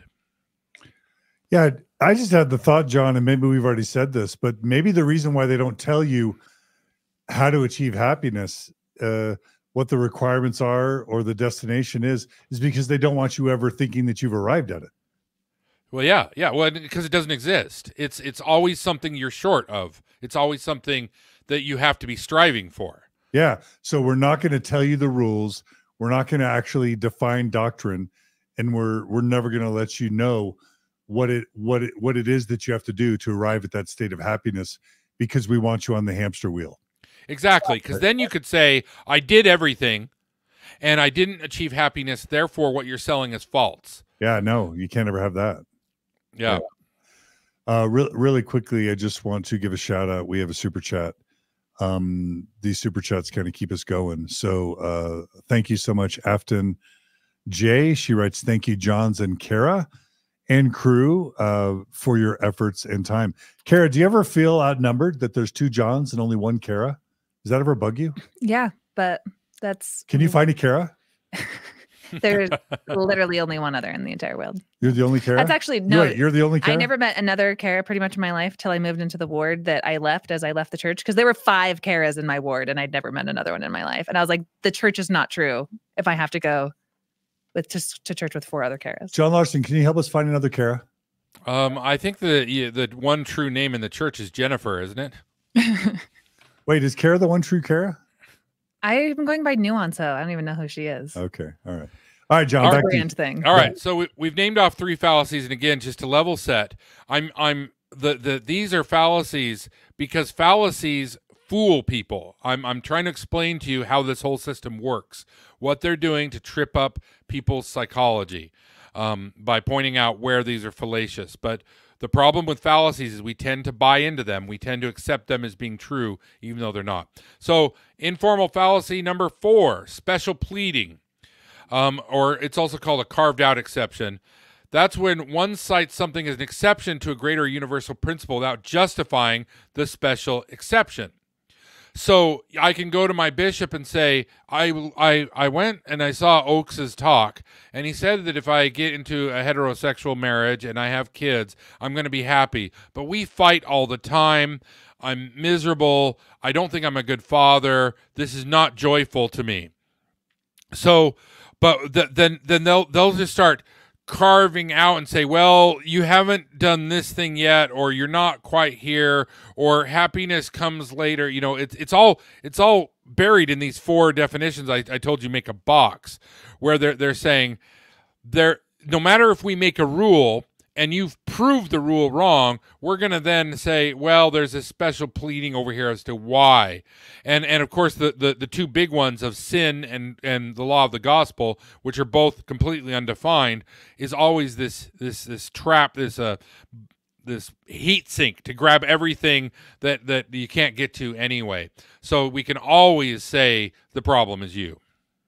Yeah, and can I add to that? There's also this fallacy within the church that everything just comes down to your lack of faith, that, you know, if you can't justify whether it's a crappy apologetics position, or you can't justify, somebody can't justify to you why they are really unhappy in the church and that they should leave, the answer is always that the answer will come, and that you are allowed to have any argument that still comes back to the church being true, and that at some point in the future, you're allowed to put off that the church will be proven true, and you're just lacking faith in this current moment. And so there's just this constant circular reasoning where it's always feeding back to that starting point that the church is true, and any other theory, again, apologetics, any other depression or anything that makes it feel like the church might not be true, it's all just because you're lacking faith, because that answer will come eventually. That is Mormonism 101. Yeah, it's kind of like Zion's camp. Joseph Smith says we're going to take over Missouri. Everybody goes down and does what he says, and they end up running away with their tail between the legs. And the answer was, well, you weren't righteous enough, and that's why. You know, the church can never be wrong. The church can never be responsible. Dehlin H. Oakes, the number 2 Mormon, has said, we neither seek nor offer apologies. If you're not happy, it's you. If you're happy, it's the church. If you're not happy, you're doing it wrong. Right. So pretty much you're always doing it wrong. For sure. And I want to give a closer, I don't think I made the case really clear there for special pleading. So let me give you an actual example of what a special pleading would be. You can say that divorce is the cause of is a cause of unhappiness, and for punishment for not following God's law. And then you have some sister in the ward whose husband divorced her without her wanting that to happen. Well, then what you do is you don't say, well, divorce is a sign of unhappiness. You say that it's a trial. She's going through a special buffeting, or that God tries people to refine their soul. So for her, for sister divorced, it's a trial. For Brother Jones, who left the church, it's a sign that he is unhappy outside the church, even though the two actions and outcomes might be exactly the same. You're going to give them two separate definitions simultaneously. Got it. It's very uncharitable because people's life is messy anywhere. It is. Yeah. Okay, the fifth one is what we call the relativist fallacy, which is also called the subjectivist fallacy. It's claiming that something is true for one person but not true for someone else, when in fact you're insisting the thing is objective. So if one person says, "Hey, I paid my tithing and I went on a mission and I got married in the temple and then I got promoted at work and now I'm the CFO of this multi-level marketing company. I have this great big house. I am happy. My family is happy. And now I'm going to be a general authority." And then then somebody else who says, "Well, I did all those things and my wife died early. I ended up having a bankruptcy. A tree fell on my house." Well, you hold both of those things simultaneously. Well, clearly this person A is happy because of the gospel and how the gospel rewards that. And this person B over here is unhappy, even though they did all the same thing, because we're just going to say it's all relative to the person and use these ambiguous terms like trials. Okay. Makes sense. All right. Now my favorite one, though I saved for last. This is my favorite informal fallacy for the night. This is a more recent one, and it's called the courtier's response, and it is basically in which a respondent to a criticism claims that the critic lacks sufficient knowledge, credentials, or training to pose any sort of criticism whatsoever. This is the number one rebuff that I get from apologists. They will do this all the time. They will say, "You did not exercise enough faith. You weren't in the church long enough. You weren't in the inside. You don't have special knowledge. You didn't get your endowment. You weren't born in Utah. You weren't born in the covenant." It is always dismissing the counter case by saying they just don't understand. So to take this with our happiness thing, you have your ex-Mormon who, and I've had this literally said to me, what I'm about to say, this ex-Mormon who says, "I left the church, I lost weight, I have more money in the bank, my kids are happier, my marriage is taking off, I'm devoted to my career, I've gone back to graduate school, I'm mowing the lawn on time, everything's better." Right? And they'll say, "Well, you don't understand what happiness is, so you have no grounds to say that you're happier than you were before. Because you don't have the Spirit of God, you can't make that distinction. You are under the influence of Satan. So whatever you say doesn't matter." So since I've in the apologist view, I have violated my vows of the temple, and I am now in Satan's power, even if I'm making the most cogent, logical, well-reasoned argument ever, it doesn't have to be listened to because of the courtier's reply, that I lack sufficient standing to ever make any criticism of the church. Yeah. Yep. Now, Sure. these six are all woven, just one last thing, sorry, are woven into how the church defines and how they use those four. And we could spend the next 10 hours drawing all the lines, but I think you guys get it. Carah, go ahead, sorry. Now, have you guys heard that quote? I made a little TikTok the other day about it, and I found that quote in Hannah Stoddard's book about faith crisis, and it's this very traditionalist view of Mormonism. And when I was looking at this Joseph Smith quote, it's on the church's website, and they have it in one of the manuals talking about the critics of it's like a whole lesson about how evil apostates are, quite literally, on the church's website. And they have this quote from Joseph Smith that I just want to reiterate, that this is not just a bunch of apostates talking about like how the church treats us and how they don't understand that we're really happy, that this is quite literally indoctrinated from the church manuals, from the prophet Joseph Smith, who said, and I'm like paraphrasing here, that when the church was presented to you and you had before you were sat on neutral ground, and you had before you the option to choose God or to choose Satan, And when you are baptized into the church, completely disregarding that most of us are born into the church,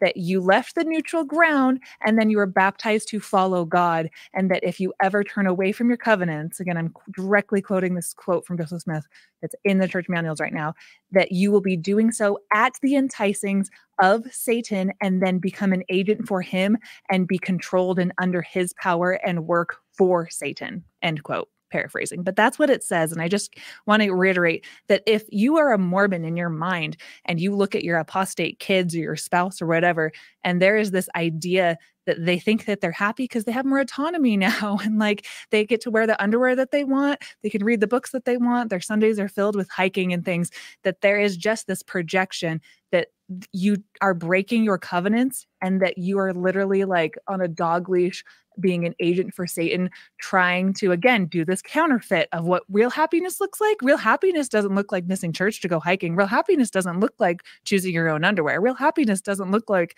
having an alcoholic beverage. And so everything is projected to make sure in a Mormon's mind. It was for me, for sure, that I thought that what other people had as true happiness was going to be a counterfeit. And that was Satan literally making happiness or making sin look like happiness, making wickedness look like happiness. Because guess what? Freaking is.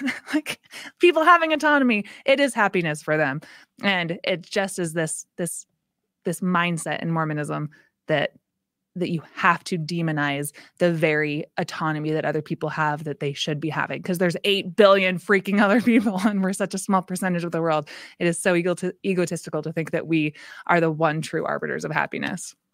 Just as a side note, we recently interviewed a woman who said that the mere belief that Satan and a third of the hosts of heaven were swarming Earth and they're constantly surrounding all of us, trying to tempt us and make us fall and make mistakes was so stressful to her that teaching alone made her miserable.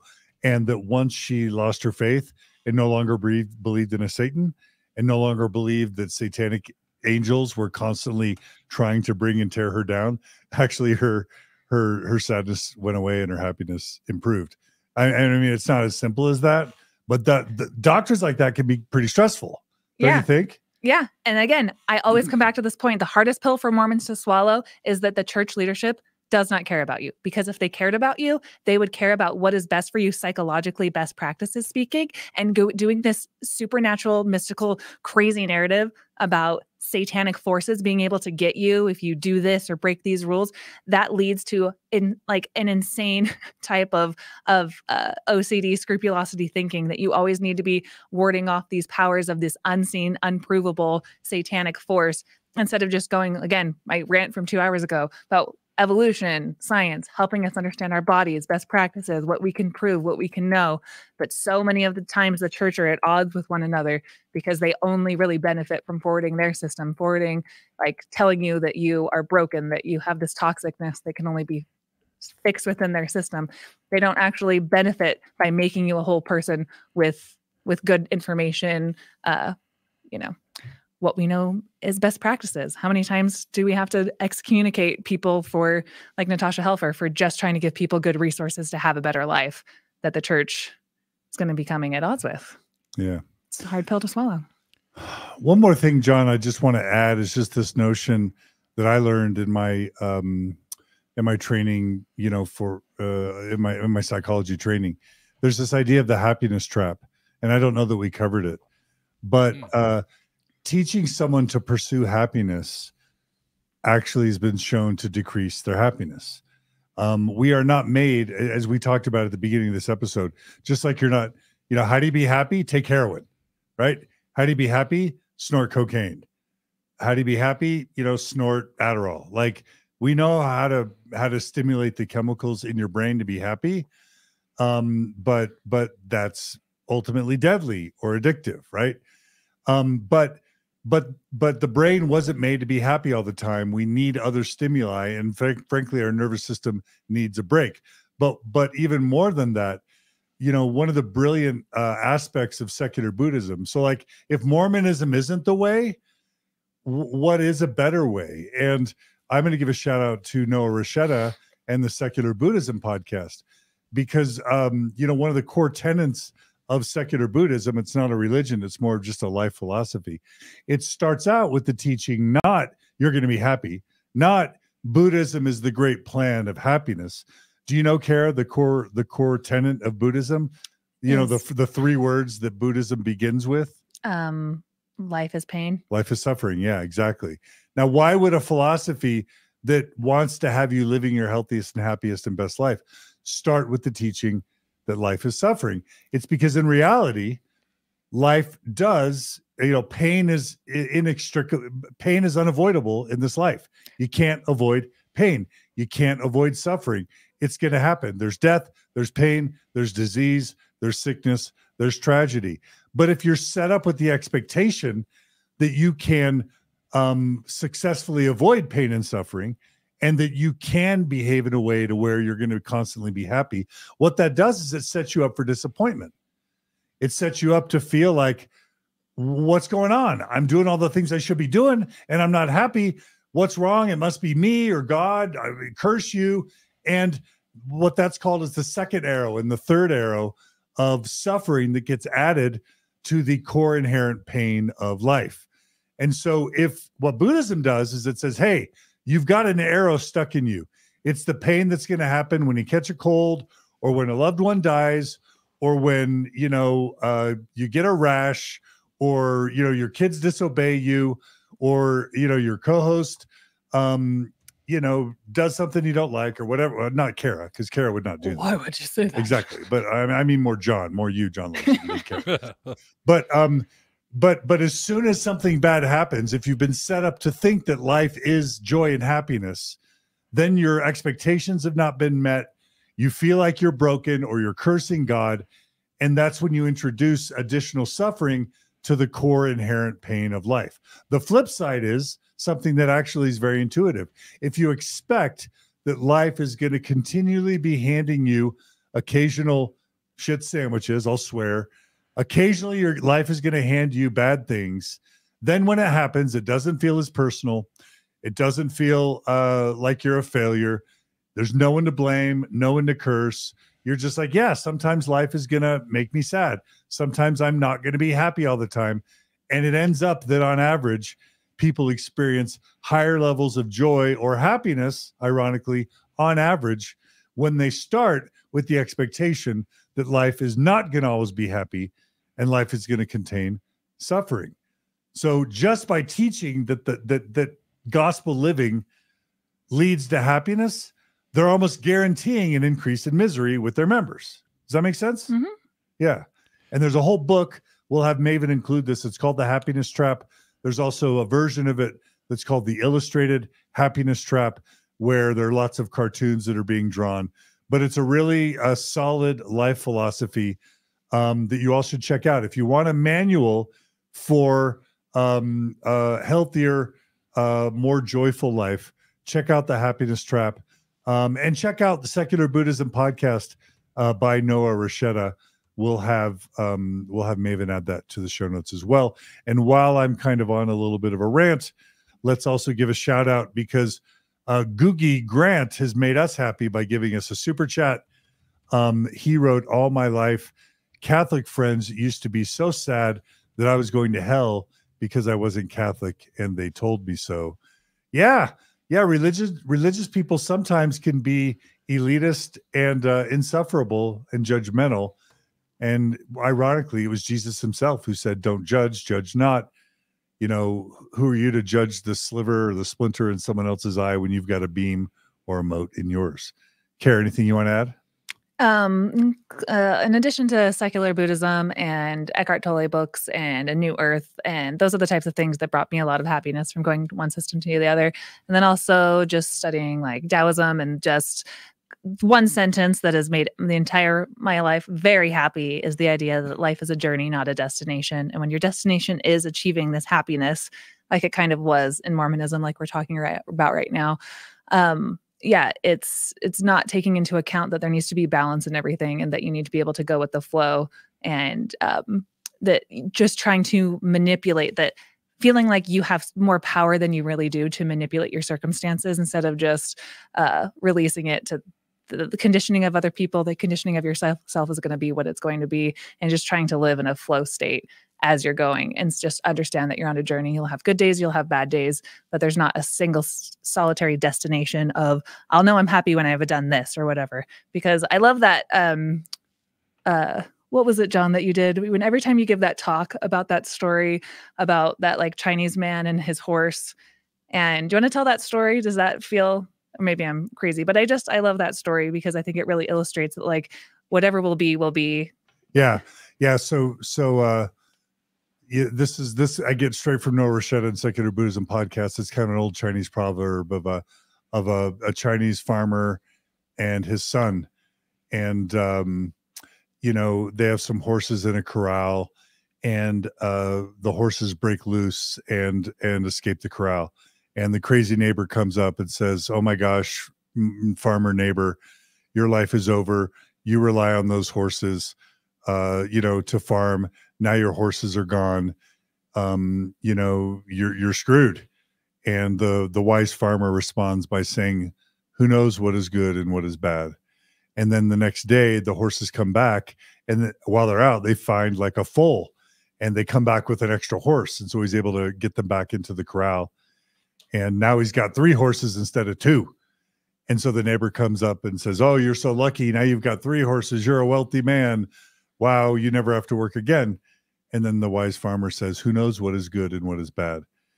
And then the next day, the son is riding the new horse to break it in, and the son breaks his leg. And then the crazy neighbor comes back and says, "You're screwed. You rely on your son to help you farm, and now you're screwed. Your life is over." And the wise farmer responded and said, "Who knows what is good and what is bad?"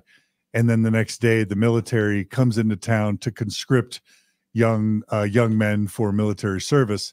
But because the son has a broken leg, he's not carried off to war. And it's just the idea is that when we're constantly evaluating everything, trying to label everything, trying to judge everything, we're taking a lot of the joy out of life, but we're also setting ourselves up for expectation. Because if you think things are going great, well, then they're going bad, and then you're frustrated. And then when they're going bad, and then, you know, you can get caught in this loop of toxic evaluation instead of just living in the moment. Because in reality, we don't know whether something that feels awful is going to later become really good, or if something that feels super good is going to turn out to be a curse.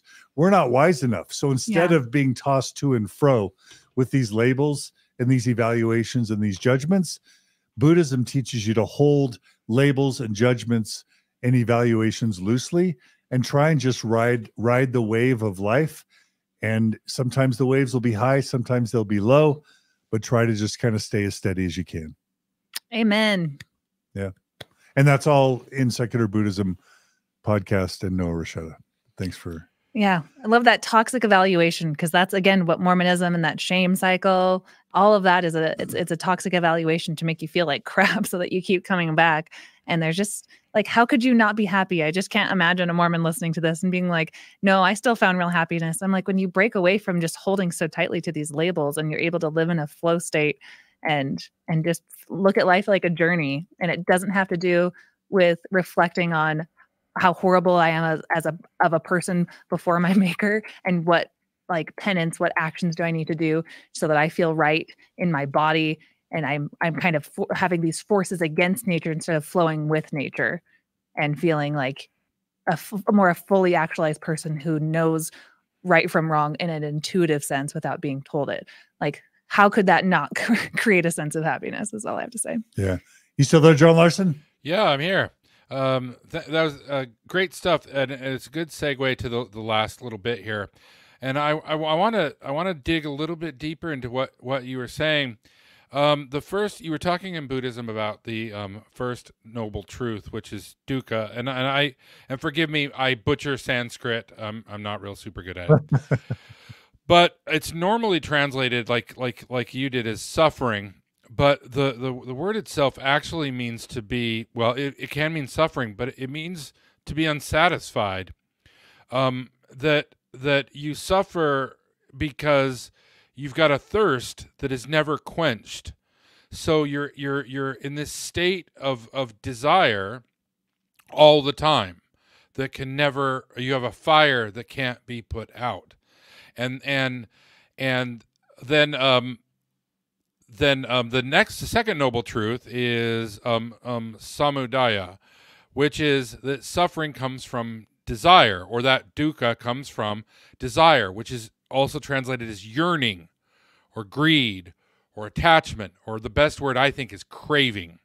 So this endless craving, this endless pursuit for the Buddhists is what is driving all suffering. And I think why I wanted to pause that, and I really appreciate everything you guys both said there. Why I want to pause that is what Buddhism is identified to be the core root of all pain and suffering on this planet. But if we take 4 steps back into what we were just talking about, what happiness is, the way the church defines it, is dukkha, is an ever suffering of not being happy and an unsatisfied state where you must pursue happiness forever. You must always keep striving and never attaining. And you can't ever scratch that itch. You will forever be short of happiness. And then you'll have one little experience, and you'll have a really inspiring talk at conference or whatever, and you'll feel it, and then it'll go away. And then you'll feel alone, and you'll feel sad, and you'll feel lonely. And that means you need to pursue it again.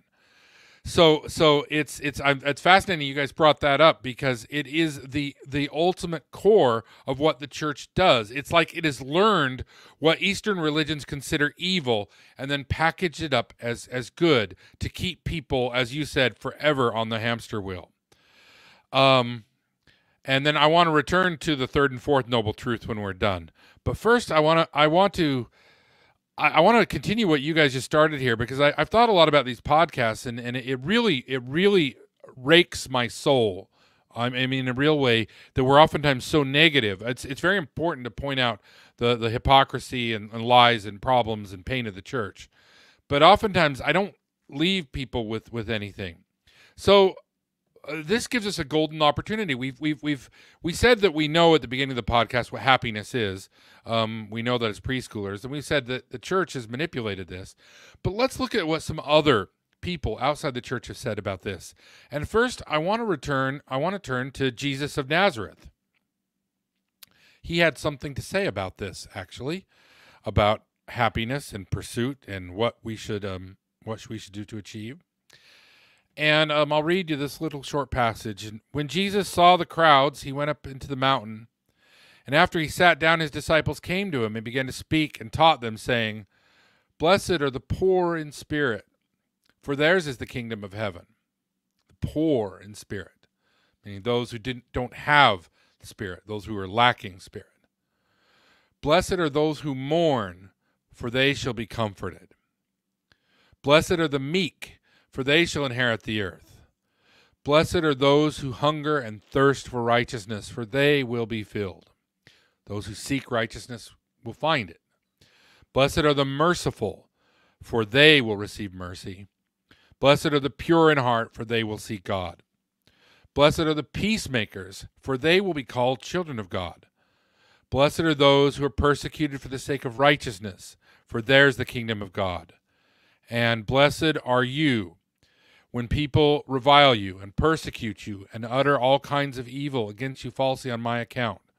Rejoice and be glad, for your reward is great in heaven, for in the same way they persecuted the prophets who were before you." Jesus in here rejects fundamentally the idea of happiness, and he never talks about happiness anywhere else. And that verse 11 is key to you, my dear ex-Mormon friends. Jesus says, "Blessed are you, ex-Mormon, when Mormons revile you and persecute you and utter all kinds of evil against you falsely on my account.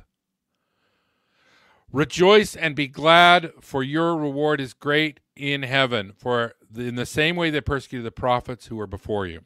Now, I don't agree with Jesus that there's a heaven, but the reward comes after. And It's the humility. It is the people who take a pause, who are not the ones out charging. Jesus said elsewhere, blessed are those who pray in secret, not out in the open. They have their reward. That Jesus had a very clear message about what is good and satisfying in life. And it was take care of other people. Don't put on showy religion. Don't pursue money. Pursue the common good. And that is a definition of happiness that is worth pursuing. Amen. I love it, John Larsen. Preach. And even better than what Jesus said. Let's go to Thoreau. Let's find the best definition I can of happiness. He said, happiness is like a butterfly. The more you chase it, the more it will evade you. But if you notice the other things around you, it will gently come and sit on your shoulder. Now, I was going to record downstairs. I moved up. So I left my BYU magazine at home. Or downstairs. So I don't have it right here. I apologize. But I was preparing this podcast about 3 weeks ago, and this magazine showed up in my mailbox because I'm BYU alumni. And it has a picture on the front of somebody hiking with a butterfly on their shoulder. And I thought, oh, Thoreau. And I read the article, a great article, by the way, on how to be happy in BYU magazine by, I think it was 4, maybe 3 BYU psychology faculty members had co-written this wonderful, great article. I highly recommend it on happiness. And do you know how much of the church's definition of happiness shows up in their article? Of course you do. It's 0. These are psychological, these are professors of psychology who understand fundamentally happiness. These are believers who believe in the church, and yet the prophet, seers, and revelators have stated again and again and again what happiness is, and these guys who make this their life study find all of that, even publishing in a church magazine, to be utterly without value. They mention none of it. But they do mention mindfulness, which I think is ironic, because I bristle a tiny bit at when we talk about secular Buddhism, because mindfulness is a part and parcel of Eastern philosophical religious tradition that dates thousands of years. And then we kind of want to pull it out of this tradition, and the more woke among us would call this cultural appropriation. I'm not going to go there. But then we shake it off and we say, oh, this is secular. But it's this thing that's part of this people and this practice that's been around for thousands of years. And they quote it. I want to point out that this is proof of my Frankenstein theory of BYU professors. For those of you who are uninitiated, it's this. If you take a BYU professor's area of study, their area of expertise, in that realm, they believe nothing of what the church says. They will hold their testimony on everything that they don't understand. And if you took the mind of a psychology professor and took the psychology part, and took the mind of a physics professor and took the physics part, and you knit that all together in a Frankenstein professor of BYU, you would find nothing of Mormonism there. And here we have this magazine that shows up literally when I'm preparing this, that validates the point that everything the church says about happiness is wrong, that BYU professors themselves validate it, and the church publishes this to its members. It's just mind-boggling. Thanks, John. So I said we would talk about the third and fourth noble truth. Okay. The third noble truth is basically the cure to suffering and the endless desire and yearning is letting go. So the cure to this happiness conundrum we find, and I think you've both already said this more than once during the podcast, is to quit pursuing happiness. You can't pursue it. You can't get to it that way. Happiness will come upon you when you're pursuing righteousness, when you're trying to be good, when you're trying to be helpful.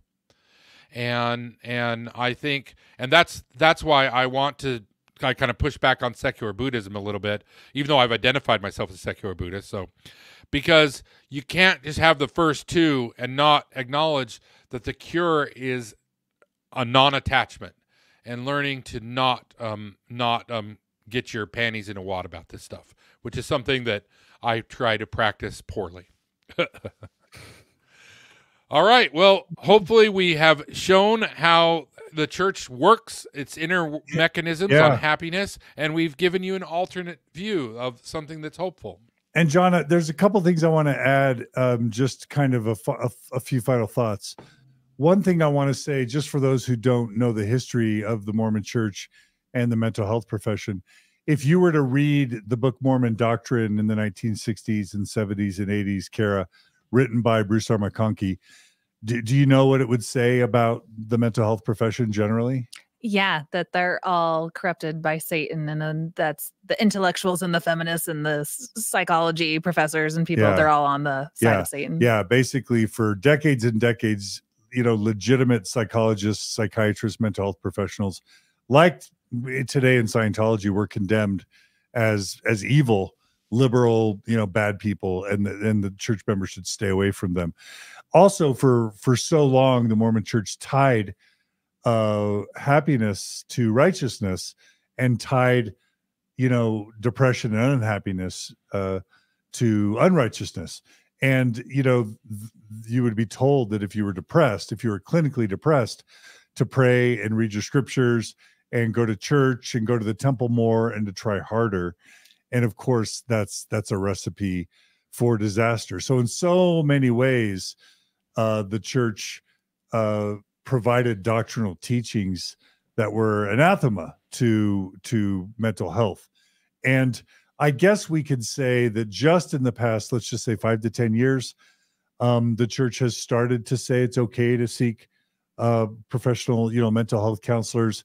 And I think there was a groundbreaking talk when Elder Holland, I don't know, 5 or 8 years ago, acknowledged that depression was a thing and said that sometimes depression happens and it's not tied to righteousness.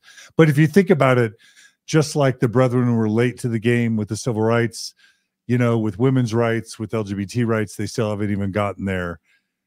If they're propheters or revelators, why is it that it takes the 2010s, before the brethren are saying, yeah, it's probably a good thing, to see a therapist if you're sad or depressed or anxious, right?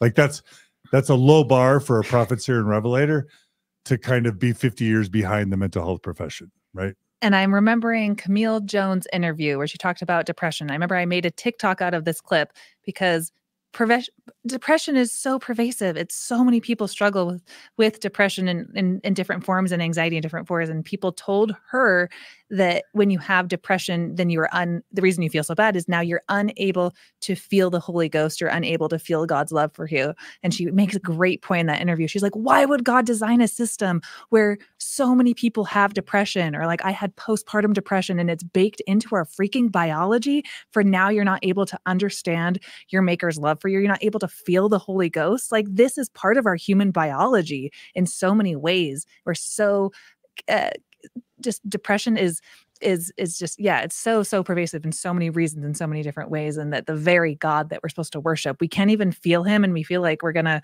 kill ourselves now. So anyway, just reminded me of that. And my second point is, you were saying like, that's what they used to teach. Never forget that just because something used to be taught in the church, or they could have a gospel topic lesson that says, we disavow these, there are so many people who are still indoctrinated with these messages and they still preach it and teach it. They can be your kids' grandparents, for instance, who think horrible things about the actions are all the actions of a kid having a tantrum, the actions of a kid having ADHD, the actions of me just having a baby and having postpartum depression and not doing well during COVID is because you don't have the Spirit with you, and your lack of success in life is very much tied to your activity in the church. Like, even if they don't say that as expressly as they used to, I just want to make it clear that like that is like the real painful, toxic part of Mormonism that is just, again, that just weaves its way and causes so much division in families and relationships because of this superstition that all wickedness leaving the church, it's all because Satan. Yeah. I have one final question I want to ask both you, Carah, and John Larsen. There's this idea of depressive realism, depressed realism. I don't know if you guys have heard of it, but the idea is that people who view the world realistically, on average, tend to be a little bit less happy than those who kind of view the world unrealistically, but with kind of rose-colored glasses. And kind of tied to that is what I've taken from several cult documentaries that I've watched, whether it's Wild Wild Country, whether it's Holy Hell, whether it's the NXIVM documentaries or the Scientology documentaries, or even the Keep Sweet, Pray and Obey documentary. When you watch these documentaries of cult leaders and of cult members, you'll inevitably hear these cult members say, even if they've lost their faith and have completely left the cult and the cult devolved into apocalyptic ruin and murder and mayhem, they'll almost always say that the happiest they've ever been in their life has been when they were a full believer, fully enmeshed in the cult. And I think there's something important there, because when I decided I didn't want to be Mormon or when I didn't believe anymore and that the church wasn't going to work for me, I wasn't sure I was ever going to be more happy after leaving than I was within it. I would say now I'm much more happy than I was when I was in it, but I wasn't sure. But I just kind of made the decision that if I had to choose between living in reality, living a life based on truth, living a life based on informed consent and a full knowledge, a life where I didn't know what happened when I die, a life where this may be the end, a life where I don't know if I have a loving Heavenly Father blessing me and looking after me and taking care of me, a life where I don't have certainty, where I don't believe that I'm better than everybody. Like you can sometimes feel like that's losing a lot. You're trading a lot away for, an average set point that might not always be as happy as when you were in the cult. But I personally would rather be less happy and live a life based on truth and authenticity and informed consent than live a false life of fake, feigned happiness. And John Larsen, I'm wondering if you feel similarly, or if you have thoughts about that. Yeah, I read a story a little while ago. A woman who was in Sarajevo when the society collapsed, and she was in the streets as a partisan fighter. And she describes that time period, although she would never want to go back and suffer, the hunger and the deprivation and the violence. She describes it as the happiest time of her life because she was fighting for a cause. She absolutely knew what her purpose was, and she was absolutely connected to the other people who were fighting with her. She was doing something that was full of meaning, and every thing that she did, every amount of suffering she had purpose. So she was happy. I think this goes to the underlying theme. Happiness is an evolutionary state of being to reward and push certain actions. And the pursuit of happiness is not the right way to live. It doesn't get us there. I also want to say this. You're right. There is a high correlation to intelligence and depression and seeing things the way they are, because oftentimes, and it's not just now in 2023, but, if you look at, 1929 or 1904 or 1844 or 1338, there's a lot of things to be depressed about happening right now.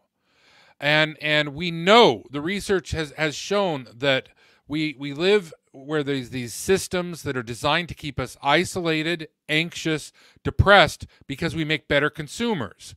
We know that most Americans, to make this an American thing, actually don't make enough money to cover the basics of life and be able to, say, repair a car or pay a health bill. We know that the healthcare system in the United States, for example, is suffering. We know that the global supply chains are suffering. We know that climate change is real and is coming. That we're looking for cures. And I'm saying be careful, because sometimes you're not depressed. Things just suck, right? And sometimes you're anxious because you should be anxious because there's things that are happening. Again, we're not unique in terms of human story. The whole parade of the human existence has been drunkenly careening from one tragedy to another of greater and greater tragedy. You know, there was one battle in World War I where 1 million people died. 1 million fucking people, right?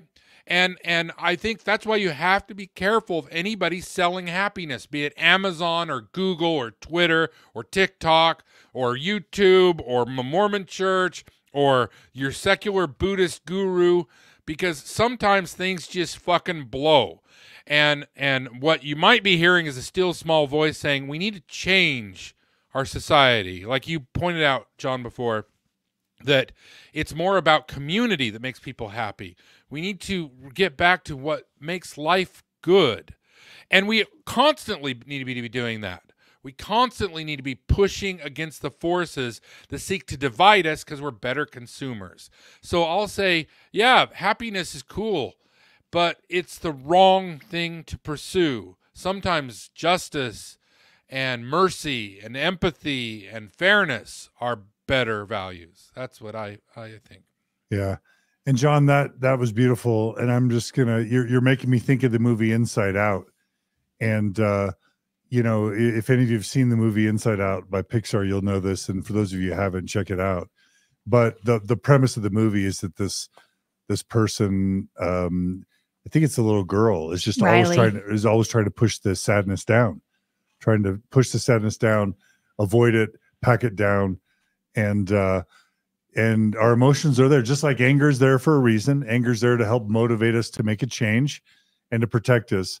Depression and sadness is there to help us realize that maybe something oftentimes just needs to be changed. And if we're always trying to pack down and avoid and ignore our core feelings, sometimes we're going to fail to learn the lessons and make the changes that we need to make our lives and the world a better place. That was beautiful, John Larsen. Carah, any final thoughts? Yeah, it's all a journey, and it's all learning that balance.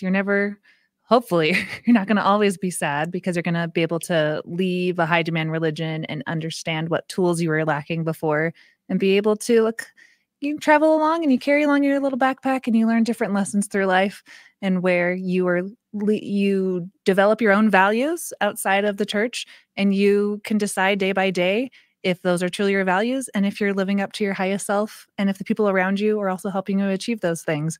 And that's just kind of life is a journey, and you go through it and you learn lessons. And it's not about getting to a final destination where now I'm happy. It's just deciding if you are living up to your principles and your values. That's what I would say about it. And when you feel like you are, we all get triggered sometimes, and we all, our nervous systems get deregulated and dysregulated, and we all just need to accept each other as human beings who are trying our best with the tools that are available to us as products of our genetics and our conditioning, as I always say. Yeah. And so if you can just accept that within yourself, that there's no need to have shame narratives about yourself or about other people, but we're all doing the best with the tools that we're given. And every day, you just do a little bit better. Yeah. That's Beautiful. it. Yeah. And just to head on, believers are never going to believe that people who leave the church are happy. I can say I've interacted personally with, 30,000 or more ex-Mormons at this point over the 20 years I've been in the space. 99.9999% of the ex-Mormons I've interacted with would say they're glad they've made the decisions they did, and that overall they feel happier and healthier than when they left. And that's not to say we're better than anyone. We don't want to create a new group of elitism and judgment. But if you're afraid that you can't be happy or healthy outside of Mormonism, my message to you is that's phobia conditioning that the church programmed into you through learned helplessness. And that the truth is that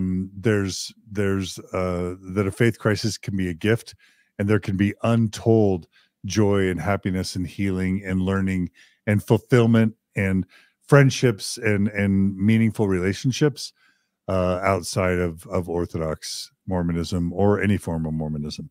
John Larsen, we want to give you the last word.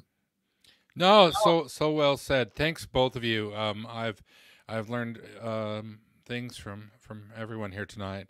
I do believe that, in the end of the day, Mormons, non-Mormons, ex-Mormons, looky-loos, whoever, we're all just the kind of the same people trying to strive. And I think I would say, if there's the takeaway message from this for people who are believing, who made it this far, please give the ex-Mormons grace. And for the ex-Mormons, please give the Mormons grace. This is something that's being done to Mormons. And one of the joys about being an ex-Mormon is shedding these shackles. But we need to be empathetic to the people who are still in the church, who still internalize all this stuff. And remember that even though they can be real super big dicks to you, it's because they were trained to, and we just gotta, I don't know, hold hands and try. I don't have the solution. All right. Well, John Larsen, this has been great. Thank you so much. Do you know what's next in our Mormon Expression series, or is that going to be a surprise? Well, right now on schedule is I've got two I'm debating against. Maybe I'll put it up for I was going to give a history of Mormon theology, how it evolved and who evolved it and who wrote it. Or we can talk about, I compiled a list a few years ago about 25 items of unhealthy organizations, and compare the church to that list. We can go either way. Hey, Stephen Hassan. Yeah. They both sound great. I think they're both important. I think that second one would be fun. Yeah. All right. Well, then there it is. I'll send you to the list, and you can be prepared. Dude, I want the freaking Smoot hearings, brother. Smoot hearings is coming. I found my book. So I need time to digest it. Finding the book was the first step. We gotta have occasional John Larsen breaking down Mormon history. That's some of our best content. So the real gem I've got planning for the end of the year, but I need to talk to John Dehlin because I want to do it live in Salt Lake City in the heart of the beast. Ooh. And we got to make that happen. So I've got a real special one in the works, but we'll see. You're gonna keep it secret? Is it sacred or secret? Which one? No, I guess we're gonna the title is How to Win a Ground War Lamanite Style. Ooh, he's trying to match or outdo his How to Build a Trans-Oceanic I've been Vessel. hearing about this one for a couple years, so you better bring it. All right, John. Yeah. Well, I've been doing research. All right. Well, there's tons of people here who would love to meet you and see you and come to a live event with you, just like the old Mormon Expression. Remember those days when you and where you and Zilpha showed up in togas? Yeah. At a public Mormon Expression event? Yeah, you can still see it. It's on YouTube. If you go look for it, it's out there. Did you know they did a nude episode where they all did the podcast in the nude? Yeah. Bare ass naked, yeah. I don't think we'll ever. That's before the cameras were on, though. Yeah. Yeah. But I do need one last call for that episode to happen. There is a Roman Legion reenactment society called the Legion XX, the Legion 20 or Legion something like that. I need at least 6 of the guys in that to appear. So if you know any of these guys or are one, then get a hold of me. Are you talking about LARPers? Yeah, well, there's LARPers who kind of like hit each other with foam swords and stuff, and there's reenactment people, and they're usually a little bit more serious. There's World War I reenactors and Civil War reenactors and all kinds of reenactors. But so the Legion, the Legionnaires in this society, they're a little bit more serious. They try to achieve authenticity. So I need some of you guys. All right. Well, John Larsen, thank you so much for your ongoing series. And Carah Burrell, thanks for joining us today. It's great to have you. I'm the happiest when I'm with my Johns. Yeah. Well, we enjoy you, but we need one more Carah to make it complete. So see what you can do. There's only one. Think of things, and you're going to be perpetually pessimistic if you're always looking at the cup half Carah. So, wait, what if one Carah equals 2 Johns? Yeah. What if that's your worth? Yeah. One Carah equals 2 Johns. Every Carah, it's all in me. All right, check out Nuance Ho. Please subscribe to the Mormon Stories Podcast YouTube channel. Also subscribe to the Nuance Ho YouTube channel. I got so much good content out this week, you guys. Like, I don't want to brag, but it's like some of my best stuff. So yeah, it's like really popular. Please contribute to Nuance Ho Patreon. I love you. And also, please give us super chats here on YouTube, and please contribute to John Larsen. We pay John and Carah for their work here, but if you value John Larsen, if you want to see him continue on Mormon Stories, go to mormonstories.org/Mormon Expression. We'll have Maven put that at the top of the show notes. Please become a monthly donor to this Mormon Expression series, or frankly, John Larsen, we're gonna have to fire you. Yeah, you don't want to get fired, do you? I've threatened John that when the money is out, I'm done. Yeah. Ever? Yeah. So keep supporting John Larsen, or he'll disappear from Mormon discourse. There's other things to do in life. What? So yeah. I don't understand what words are coming out of your mouth. I don't even understand those words. I'm kidding. No, you're not, John Dehlin. All right. Well, please support Mormon Expression, mormonstories.org/Mormon Expression. You can donate at mormonstories.org. Click on the donate button. Most importantly, share this with people. Subscribe or follow to us on Facebook and YouTube. If you don't mind, you'll get the latest stuff. And please give us your feedback at mormonstories@gmail.com. Please don't write me and say I'm mad that you guys swear when John Larsen comes on. We give you the content warning ahead of time. We try to stay on brand as much as we can on Mormon Stories. It is okay to have a monthly episode with a little bit of swearing and some raw emotion. So just please stop writing me to complain about John Larsen. Just don't listen to the John Larsen episodes if you don't like him. Is that okay to say, John Larsen? Yeah. And usually when you tell people who are complaining about me, it boosts donations. So go ahead and do it. All right. You're a good man, John Larsen. Thanks so much. You take care. All right. Thank you. Love you, dude. All right. Carah, you're the best. Thanks for joining us. Anytime. Thanks for having me. All right, everyone. Thanks again for joining us today on Mormon Stories. Thanks to Rock It Out with Kim D for the super chat. Please be good to each other. Please be kind to each other. And we'll see you all again soon on another episode of Mormon Stories Podcast. Thanks, Maven, and take care, everybody.